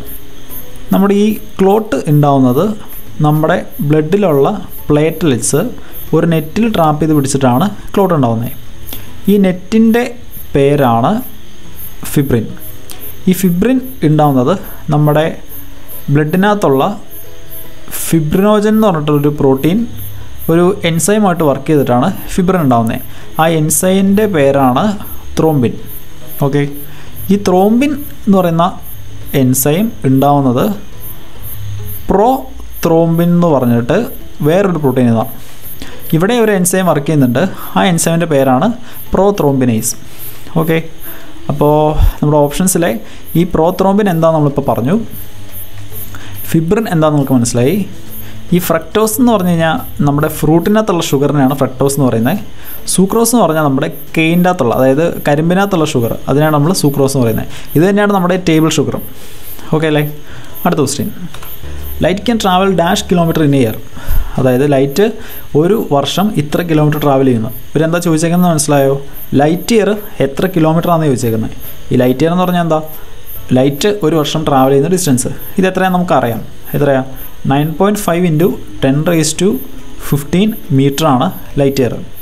നമ്മുടെ അടുത്ത് കിലോമീറ്ററിലാണ് ചോദിച്ചേക്കുന്നത്. അപ്പോൾ മീറ്ററിനെ കിലോമീറ്റർ ആക്കാൻ വേണ്ടി എന്ത് ചെയ്യുക? 1000 വെച്ച് ഡിവൈഡ് ചെയ്യുക. 1000 എന്ന് പറഞ്ഞാൽ 10⁻3. അപ്പോൾ എത്ര കിട്ടും? Equal to 9.5 × 10⁻12 kilometre. ഇനി ഓപ്ഷൻസിൽ ബില്യൺ, ട്രില്യൺ എന്നൊക്കെ കിടക്കുന്നത്. ഇതൊക്കെ എന്താ നമുക്ക് വേണമെങ്കിൽ ജസ്റ്റ് നോക്കാം. നമുക്ക് മില്യൺ ഉണ്ട്, ബില്യൺ ഉണ്ട്, ട്രില്യൺ ഉണ്ട്. ഈ മില്യൺ എന്ന് പറഞ്ഞാൽ 10⁻6 ആണ്, ബില്യൺ എന്ന് പറഞ്ഞാൽ 10⁻9 ആണ്, ട്രില്യൺ എന്ന് പറഞ്ഞാൽ 10⁻12 ആണ്. വേറൊരു രീതി പറയുകയാണെങ്കിൽ മില്യൺ എന്ന് പറഞ്ഞാൽ 10 ലാക്ക്, അതായത് 10 ലക്ഷം. ബില്യൺ എന്ന് പറഞ്ഞു കഴിഞ്ഞാൽ 100 crore. ട്രില്യൺ എന്ന് പറഞ്ഞു കഴിഞ്ഞാൽ ലാക്ക് ക്രോർ, അതായത് ലക്ഷം കോടി. ഇനി നമുക്ക് വേണ്ടത് ഏതാ? 10⁻12, അതായത് ട്രില്യണാണ്. അപ്പോൾ ഈക്വൽ ടു എന്താണ്? 9.5 ട്രില്യൺ കിലോമീറ്റർ. ഈ 9.5 റൗണ്ട് ആക്കി കഴിഞ്ഞാൽ നമുക്ക് 10 ട്രില്യൺ കിലോമീറ്റർ എന്ന് പറയാം. നമ്മുടെ ആൻസർ ഇതാണ്, ഓപ്ഷൻ ഡി. ഓക്കെ അല്ലേ? അടുത്ത question. What was A major decision that took place in 1987 Montreal conference? അപ്പോൾ 1987 മോൺട്രിയൽ വെച്ച് നടന്ന കോൺഫറൻസിൻ്റെ മെയിൻ ഡിസിഷൻ എന്തായിരുന്നു? അപ്പോൾ ഈ കോൺഫറൻസിൻ്റെ ഉദ്ദേശം എന്താ വെച്ച് കഴിഞ്ഞാൽ നമ്മുടെ ഓസോൺ ലെയറിനെ നശിപ്പിക്കുന്ന സാധനങ്ങളുടെ പ്രൊഡക്ഷൻ നിർത്തുക. അതിനുവേണ്ടി ലോകരാജ്യങ്ങൾ ചേർന്ന് നടത്തിയ ഒരു കോൺഫറൻസ് ആയിരുന്നു 1987 മോൺട്രിയൽ കോൺഫറൻസ്. അതിനകത്ത് മേജർ ഡിസിഷൻ എന്ന് പറഞ്ഞു കഴിഞ്ഞാൽ ഓപ്ഷൻ എ ആണ്. Developed countries will completely ban CFC production by 2000. ഈ CFC എന്ന് പറഞ്ഞാൽ നിങ്ങൾക്കറിയാം, ക്ലോറോ ഫ്ലൂറോ കാർബൺ. അത് നമ്മുടെ റെഫ്രിജറേറ്റർ, ഫ്രിഡ്ജ്, അതുപോലെ AC-നകത്തൊക്കെ യൂസ് ചെയ്തുകൊണ്ടിരുന്ന സാധനമാണ് CFC. ഓക്കെ. ഇനി മോൺട്രിയൽ എവിടെയാണെന്ന് നിങ്ങൾക്കറിയാം, കാനഡയിൽ ഒരു സ്ഥലമാണ് മോൺട്രിയൽ. ഓക്കെ. അടുത്ത question. The major objective of INSAT series of satellite is to facilitate. ഈ ഇൻസാറ്റ് സാറ്റലൈറ്റുകളുടെ മെയിൻ ഉദ്ദേശം എന്തായിരുന്നു? ഇത് മൊബൈൽ നെറ്റ്വർക്ക് അല്ല, ഇൻ്റർനെറ്റ് സർവീസ് അല്ല, GPS അല്ല, TV റിലേറ്റഡ് റിമോട്ട് ഏരിയാസ്. ഇതിന് വേണ്ടിയിട്ടാണ് ഇൻസാറ്റ് സീരീസ് നമ്മൾ ഇറക്കിയത്. നമുക്ക് ഈ GPS-ന് വേണ്ടിയിട്ട് നമുക്ക് സാറ്റലൈറ്റ് ഉണ്ട് കേട്ടോ. അതായത് IRNSS സാറ്റലൈറ്റുകളെന്ന് അതിനെ പറയുന്നത്. അതായത് Indian regional navigation satellite system. അപ്പോൾ ഈ സാറ്റലൈറ്റുകൾ യൂസ് ചെയ്തിട്ടാണ് നമ്മുടെ ഫോണിൽ GPS ഒക്കെ യൂസ് ചെയ്യുന്നത്. ഓക്കെ. അടുത്ത question. A good cricket fielder while catching A fast moving ball moves his hands along with the ball because. അതായത് ക്രിക്കറ്റ് വന്നിട്ട് കളിക്കാൻ അറിയാവുന്ന ഒരു കളിക്കാരൻ ക്യാച്ച് എടുക്കുമ്പോൾ അയാൾ കൈ പുറകിലേക്ക് വലിക്കും. അത് എന്തിനു വേണ്ടിയിട്ടാണ്? അത് എന്തിനാണ് അങ്ങനെ ചെയ്യുന്നത് വെച്ച് കഴിഞ്ഞാൽ, ബോൾ കയ്യിലേക്ക് വരത്തില്ലേ, വലിയ കയ്യിലേക്ക് വരുമ്പോൾ പെട്ടെന്ന് ആ ബോൾ റെസ്റ്റിലേക്ക് വരുമ്പോഴത്തേനും ആ ബോളിൻ്റെ ആ ഒരു ഇമ്പാക്റ്റ് മൊത്തം നമ്മുടെ കയ്യിലേക്ക് കിട്ടും. അപ്പോൾ നമ്മൾ കൈ പയ്യെ പുറകിലേക്ക് വലിക്കുമ്പോൾ എന്ത് പറ്റുമെന്ന് വെച്ച് കഴിഞ്ഞാൽ ബോൾ റെസ്റ്റിലേക്ക് വരുന്ന സമയം കുറച്ച് കൂടും. അപ്പോൾ നമ്മുടെ കയ്യിലേക്ക് കിട്ടുന്ന എഫക്റ്റ് കുറയും. അപ്പോൾ കൈ വലിക്കുമ്പോൾ കയ്യിലേക്ക് എഫക്റ്റ് കിട്ടത്തില്ല എന്നല്ല പറയുന്നത്, കയ്യിലേക്ക് കിട്ടുന്ന എഫക്റ്റ് കുറച്ച് കുറയും. അപ്പോൾ ഇവരെന്താ ചെയ്യുന്നതെന്ന് വെച്ച് കഴിഞ്ഞാൽ, ഓപ്ഷൻസ് ഓക്കെ. ഈ decreases the time of contact therefore increasing the force of contact. Sorry, first option അല്ല. Increases the time of contact therefore reducing the force of contact. Second option നമ്മുടെ ആൻസർ. ഓക്കെ. അടുത്ത question. CDM stands for. ഈ CDM എന്ന് പറഞ്ഞാൽ നമ്മുടെ Kyoto പ്രോട്ടോക്കോളിൽ വരുന്നൊരു സംഭവമാണ്. ഈ ക്യോട്ടോ പ്രോട്ടോക്കോൾ എന്ന് പറഞ്ഞാൽ നമ്മുടെ ഗ്രീൻ ഹൗസ് ഗ്യാസസിൻ്റെ എമിഷൻ കുറയ്ക്കാൻ വേണ്ടിയിട്ട് ലോകരാജ്യങ്ങൾ ചേർന്നുണ്ടാക്കിയൊരു എന്താ പറയുക, ഒരു സെറ്റ് ഓഫ് റൂൾസാണ് ക്യോട്ടോ പ്രോട്ടോക്കോളിൽ വരുന്നത്. അപ്പോൾ CDMൻ്റെ ഫുൾ ഫോം എന്ന് പറഞ്ഞാൽ ക്ലീൻ ഡെവലപ്മെൻറ്റ് മെക്കാനിസം. ഓക്കെ. അടുത്ത question. Which Indian city is known as the city of pearls as once it was the only global centre of large diamonds and natural pearls made. അതായത് ഇന്ത്യയിലെ ഏത് സിറ്റിയാണ് city of pearls എന്നറിയപ്പെടുന്നത്? അത് നിങ്ങൾക്ക് അറിയാമായിരിക്കും, ഹൈദരാബാദാണ്. അവിടെ ഇപ്പോഴും ഈ നാച്ചുറൽ പേൾസിൻ്റെയൊക്കെ ബിസിനസ് കട്ടക്കുണ്ട്. ഓക്കെ. ഇനി ബാക്കി സ്ഥലങ്ങളൊക്കെ എവിടെയാണെന്ന് നമുക്ക് നോക്കാം. ഈ ജോധ്പൂർ രാജസ്ഥാനിലൊരു സ്ഥലമാണ്, അഹമ്മദാബാദ് ഗുജറാത്തിലാണ്, ചെന്നൈ തമിഴ്നാട്ടിലാണ്. ഓക്കെ. അടുത്ത question. Which of the following hormone is not സെക്രറ്റഡ് by pituitary gland? അതായത് പിറ്റ്യൂട്ടറി ഗ്ലാൻഡിൽ നിന്ന് വരാത്ത ഹോർമോൺ ഏതാണ്? ഇതിനകത്ത് തൈറോയ്ഡ് സ്റ്റിമുലേറ്റിംഗ് ഹോർമോൺ പിറ്റ്യൂട്ടറി നിന്നാണ്, പ്രൊലാക്റ്റിൻ പിറ്റ്യൂട്ടറി നിന്നാണ്, വാസോപ്രസിൻ ശരിക്കും ഹൈപ്പോതലാമസിൽ നിന്നാണ് വരുന്നത്. പക്ഷേ അത് ബ്ലഡിലേക്ക് റിലീസ് ചെയ്യുന്നതിന് മുമ്പ് അത് പിറ്റ്യൂട്ടറി ഗ്ലാൻഡിൽ സ്റ്റോർ ചെയ്യുന്നുണ്ട്. അപ്പോൾ വാസോപ്രസിനും പിറ്റ്യൂട്ടറി ഗ്ലാൻഡിൽ നിന്നാണ് വരുന്നത്. ഈ സൊമാറ്റോസ്റ്റാറ്റിനാണ് പിറ്റ്യൂട്ടറിയിൽ നിന്ന് വരാത്തത്. അപ്പം നമ്മുടെ ആൻസർ എന്ന് പറയുന്നത് ഓപ്ഷൻ ഡി ആണ്. ഓക്കെ. അടുത്ത question. Which of the following fraction is the largest? തന്നേക്കുന്നതിനകത്ത് ഏറ്റവും വലിയ ഫ്രാക്ഷൻ ആണെന്ന് ചോദിച്ചേക്കുന്നത്. ഇവിടെ ഇപ്പോൾ ഏറ്റവും വലിയ ഫ്രാക്ഷൻ 7/8 ആയിരിക്കും. കാരണം എന്താ വെച്ച് കഴിഞ്ഞാൽ നിങ്ങൾ നോക്കിയേ, കണ്ടിന്യൂസ് നമ്പേഴ്സിൻ്റെ ഫ്രാക്ഷനാണ്. അപ്പോൾ അതിനകത്ത് ഏറ്റവും വലുതായിരിക്കും വലിയ ഫ്രാക്ഷൻ. അപ്പോൾ ഇതെങ്ങനെയാണെന്ന് ഞാൻ ജസ്റ്റ് ഒന്ന് കാണിച്ചു തരാം. നോക്കി, 1/2, 2/3, 3/4, 4/5. ഇതിൻ്റെ വാല്യൂ നമുക്ക് ജസ്റ്റ് നോക്കാം. 1/2 എന്ന് പറഞ്ഞാൽ 0.5, 2/3 എന്ന് പറഞ്ഞു കഴിഞ്ഞാൽ 0.66, 3/4 എന്ന് പറഞ്ഞാൽ 0.75, 4/5 എന്ന് പറഞ്ഞാൽ 0.8. നോക്കി, റൈറ്റ് സൈഡിലോട്ട് പോകുന്തോറും വാല്യൂ കൂടി വരുമല്ലേ. അപ്പോൾ കണ്ടിന്യൂസ് നമ്പേഴ്സിൻ്റെ ഫ്രാക്ഷൻ വരുമ്പോൾ ഏറ്റവും വലിയ ഫ്രാക്ഷൻ ആയിരിക്കും വലുത്. ഓക്കെ അല്ലേ? ഇതിപ്പോൾ കണ്ടിന്യൂസ് നമ്പേഴ്സിൻ്റെ ഫ്രാക്ഷൻ ആയതുകൊണ്ടാണ് നമുക്ക് പെട്ടെന്ന് പറയാൻ പറ്റിയത്. അല്ലെങ്കിൽ എങ്ങനെയാണ് ചെയ്യാൻ നമുക്ക് നോക്കാം. നമ്മുടെ ഫ്രാക്ഷൻസ് ഏതൊക്കെയാണ്? 3/4, 4/5, 5/6, 7/8. നമ്മൾ ചെറിയ ക്ലാസ്സുകളിൽ എങ്ങനെയാണ് രണ്ട് ഫ്രാക്ഷൻസ് കമ്പയർ ചെയ്യുന്നത്? അപ്പോൾ നമുക്ക് ഇവിടുത്തെ ആദ്യത്തെ രണ്ട് ഫ്രാക്ഷൻസ് എടുക്കാം. 3/4, 4/5. നമ്മൾ എന്ത് ചെയ്യും? കമ്പയർ ചെയ്യാൻ എളുപ്പത്തിന് നമ്മൾ ഡിനോമിനേറ്റർ സെയിം ആക്കും. അപ്പോൾ അതിന് വേണ്ടിയിട്ട് ആദ്യത്തെ നമ്പറിൻ്റെ ഡിനോമിനേറ്ററും കൊണ്ട് നമ്മൾ മറ്റേ നമ്പറിൻ്റെ മേളിലും താഴെ മൾട്ടിപ്ലൈ ചെയ്യും. അതുപോലെ രണ്ടാമത്തെ നമ്പറിൻ്റെ ഡിനോമിനേറ്ററും കൊണ്ട് ആദ്യത്തെ നമ്പറിൻ്റെ മേളിലും താഴെ മൾട്ടിപ്ലൈ ചെയ്യും. അപ്പോൾ നമുക്ക് എന്ത് കിട്ടും? ആദ്യത്തെ നമ്പർ 15/20 ആവും, രണ്ടാമത്തെ നമ്പർ 16/20 ആവും. ഇപ്പോൾ ഡിനോമിനേറ്റർ സെയിം ആയി. ഡിനോമിനേറ്റർ നോക്കിയാൽ പോരെ, ഏതാ വലുത്? രണ്ടാമത്തെ നമ്പറാണ് വലുത്. ഓക്കെ, അപ്പോൾ നമ്മുടെ ഫ്രാക്ഷൻസിൽ ഏതാണ് വലുത്? 4/5 ആണ് വലുത്. ഇവിടെ നമ്മൾ ഡിനോമിനേറ്റർ വെച്ചിട്ട് നമ്മൾ മേളിൽ താഴെ മൾട്ടിപ്ലൈ ചെയ്തില്ലേ, അത് മേളിൽ മൾട്ടിപ്ലൈ ചെയ്യണ്ട. അപ്പോൾ ഇത്രയും സ്റ്റെപ്പ് കുറയും. കാണിച്ചു തരാം. ഇപ്പോൾ 3/4, 4/5, 5 കൊണ്ട് അപ്പുറം മൾട്ടിപ്ലൈ ചെയ്യുക. അപ്പോൾ മേളിൽ എത്ര വരും? 15. ഇനി 4 വെച്ചിട്ട് അങ്ങോട്ട് മൾട്ടിപ്ലൈ ചെയ്യുക. അപ്പോൾ മേളിൽ എത്ര വരും? 16. ഇതിനകത്ത് ഏതാ വലുത്? 16 അല്ലേ വലുത്. അപ്പോൾ രണ്ടാമത്തെ ഫ്രാക്ഷനാണ് വലുത്. ഞാൻ പറഞ്ഞാൽ മനസ്സിലായോ? ഒരു എക്സാമ്പിൾ കൊണ്ട് കാണിച്ചു തരാം. ഇപ്പോൾ 3/2ഉം 1/3. ഇതിനകത്ത് ഏതാ വലുതെന്ന് കണ്ടുപിടിക്കണം. എന്ത് ചെയ്യുക? ഈ 3 വെച്ചിട്ട് അങ്ങോട്ട് മൾട്ടിപ്ലൈ ചെയ്യുക. അപ്പോൾ 3 × 3 9. ഈ 2 വെച്ചിട്ട് മേളിലേക്ക് മൾട്ടിപ്ലൈ ചെയ്യുക. അപ്പോൾ 2 × 1 2. ഏതാ വലുത്? 9 അല്ലേ വലുത്. അപ്പോൾ ആദ്യത്തെ ഫ്രാക്ഷനാണ് വലുത്. ഓക്കെ അല്ലേ? അപ്പോൾ ഈ ടെക്നിക്ക് വെച്ചിട്ടാണ് നമ്മൾ ഇനി നമ്മുടെ പ്രോബ്ലം ചെയ്യാൻ പോകുന്നത്. ഈ 5 അങ്ങോട്ട് മൾട്ടിപ്ലൈ ചെയ്യുക. അപ്പോൾ എത്ര കിട്ടും? 15. ഈ 4 അങ്ങോട്ട് മൾട്ടിപ്ലൈ ചെയ്യുക. അപ്പോൾ എത്ര കിട്ടും? 16. ഏതാ വലുത്? 16 അല്ലേ വലുത്. അപ്പോൾ രണ്ടാമത്തെ ഫ്രാക്ഷനാണ് ഇതിൻ്റെ അകത്ത് വലുത്. അപ്പോൾ ആദ്യത്തെ ഫ്രാക്ഷൻ ഇനി നോക്കണ്ട. ഇനി 4/5ഉം 5/6 നോക്കുക. ഈ 6 അങ്ങോട്ട് മൾട്ടിപ്ലൈ ചെയ്യുക. അപ്പോൾ എത്ര കിട്ടും? 6 × 4 24. ഈ 5 ഇങ്ങോട്ട് മൾട്ടിപ്ലൈ ചെയ്യുക. അപ്പോൾ എത്ര കിട്ടും? 5 × 5 25. ഏതാ വലുത്? 25 അല്ലേ വലുത്. അപ്പോൾ 5/6 ആണ് വലുത്. പിന്നെ 4/5 നോക്കണ്ട. ഇനി 5/6 7/8 എടുക്കുക. ഈ 8 അങ്ങോട്ട് മൾട്ടിപ്ലൈ ചെയ്യുക. 8 × 5 40. ഈ 6 അങ്ങോട്ട് മൾട്ടിപ്ലൈ ചെയ്യുക. അപ്പോൾ 6 × 7 42. ഏതാ വലുത്? 42 അല്ലേ വലുത്. അപ്പോൾ 7/8 ആണ് വലുത്. 5/6 നോക്കണ്ട. അപ്പോൾ അത് കിട്ടിയില്ലേ? നമ്മുടെ ഫ്രാക്ഷൻ ഏതാ? 7/8. ഓക്കെ അല്ലേ? അടുത്ത question. On the basis of memorisation and performance which type of computer is known as big iron? Big iron എന്ന് വിളിക്കുന്ന കമ്പ്യൂട്ടർ ആണെന്ന് ചോദിച്ചേക്കുന്നത്. ബിഗ് അയൺ എന്ന് വിളിക്കുന്നത് മെയിൻ ഫ്രെയിം കമ്പ്യൂട്ടറിനെയാണ്. അപ്പോൾ നമുക്ക് ഞാൻ ഈ 4 കമ്പ്യൂട്ടർ എന്തൊക്കെയാണെന്ന് ഞാൻ ജസ്റ്റ് പറയാം. നമുക്ക് തന്നേക്കുന്ന ശരിക്കും 4 ലെവലിലുള്ള കമ്പ്യൂട്ടറാണ്. അത് ഫസ്റ്റ് ലെവലിൽ വരുന്നതാണ് മൈക്രോ കമ്പ്യൂട്ടർ. ഈ മൈക്രോ കമ്പ്യൂട്ടർ എന്ന് പറഞ്ഞാൽ നമ്മുടെ ഈ ഡെസ്ക്ടോപ്പ്, അതുപോലെ ലാപ്ടോപ്പ് കമ്പ്യൂട്ടർ, പിന്നെ ടാബ്, മൊബൈൽ ഫോൺ, ഇതെല്ലാം മൈക്രോ കമ്പ്യൂട്ടറിന് എക്സാമ്പിളാണ്. ഇതിനെ മൈക്രോ കമ്പ്യൂട്ടർ എന്ന് വിളിക്കുന്നത് എന്തിനാണെന്ന് വെച്ച് കഴിഞ്ഞാൽ ഇതിൻ്റെ CPU, അതായത് സെൻട്രൽ പ്രോസസ്സിംഗ് യൂണിറ്റ് എന്ന് പറയുന്നത് ഒരു മൈക്രോ പ്രോസസ്സറാണ്. ഓക്കെ, അതുകൊണ്ടാണ് ഇതിനെ മൈക്രോ കമ്പ്യൂട്ടർ എന്ന് വിളിക്കുന്നത്. അടുത്ത ലെവലിൽ വരുന്നതാണ് മിനി കമ്പ്യൂട്ടർ. ഈ മിനി കമ്പ്യൂട്ടറിനെ നമ്മൾ സ്മോൾ സ്കെയിൽ സെർവർ എന്നൊക്കെ വിളിക്കും. അതായത് കുറച്ച് കമ്പ്യൂട്ടറിൽ ചേർന്നിട്ടുള്ളൊരു നെറ്റ്വർക്ക്, അതിനെ കൺട്രോൾ ചെയ്യാൻ അല്ലെങ്കിൽ അങ്ങനത്തെ ഒരു പ്രോസസ്സിനാണ് നമ്മൾ മിനി കമ്പ്യൂട്ടർ യൂസ് ചെയ്യുന്നത്. അപ്പോൾ ഇത് നമ്മൾ എവിടെയൊക്കെ യൂസ് ചെയ്യുന്നത് വെച്ച് കഴിഞ്ഞാൽ ഈ ബിസിനസ് ട്രാൻസാക്ഷൻ പ്രോസസ്സിങ്ങിന് വേണ്ടിയിട്ട്, അതുപോലെ ഡാറ്റാബേസ് മാനേജ്മെൻറ്റ്, അതിനൊക്കെ വേണ്ടിയിട്ടാണ് നമ്മൾ ഈ മിനി കമ്പ്യൂട്ടർ യൂസ് ചെയ്യുന്നത്.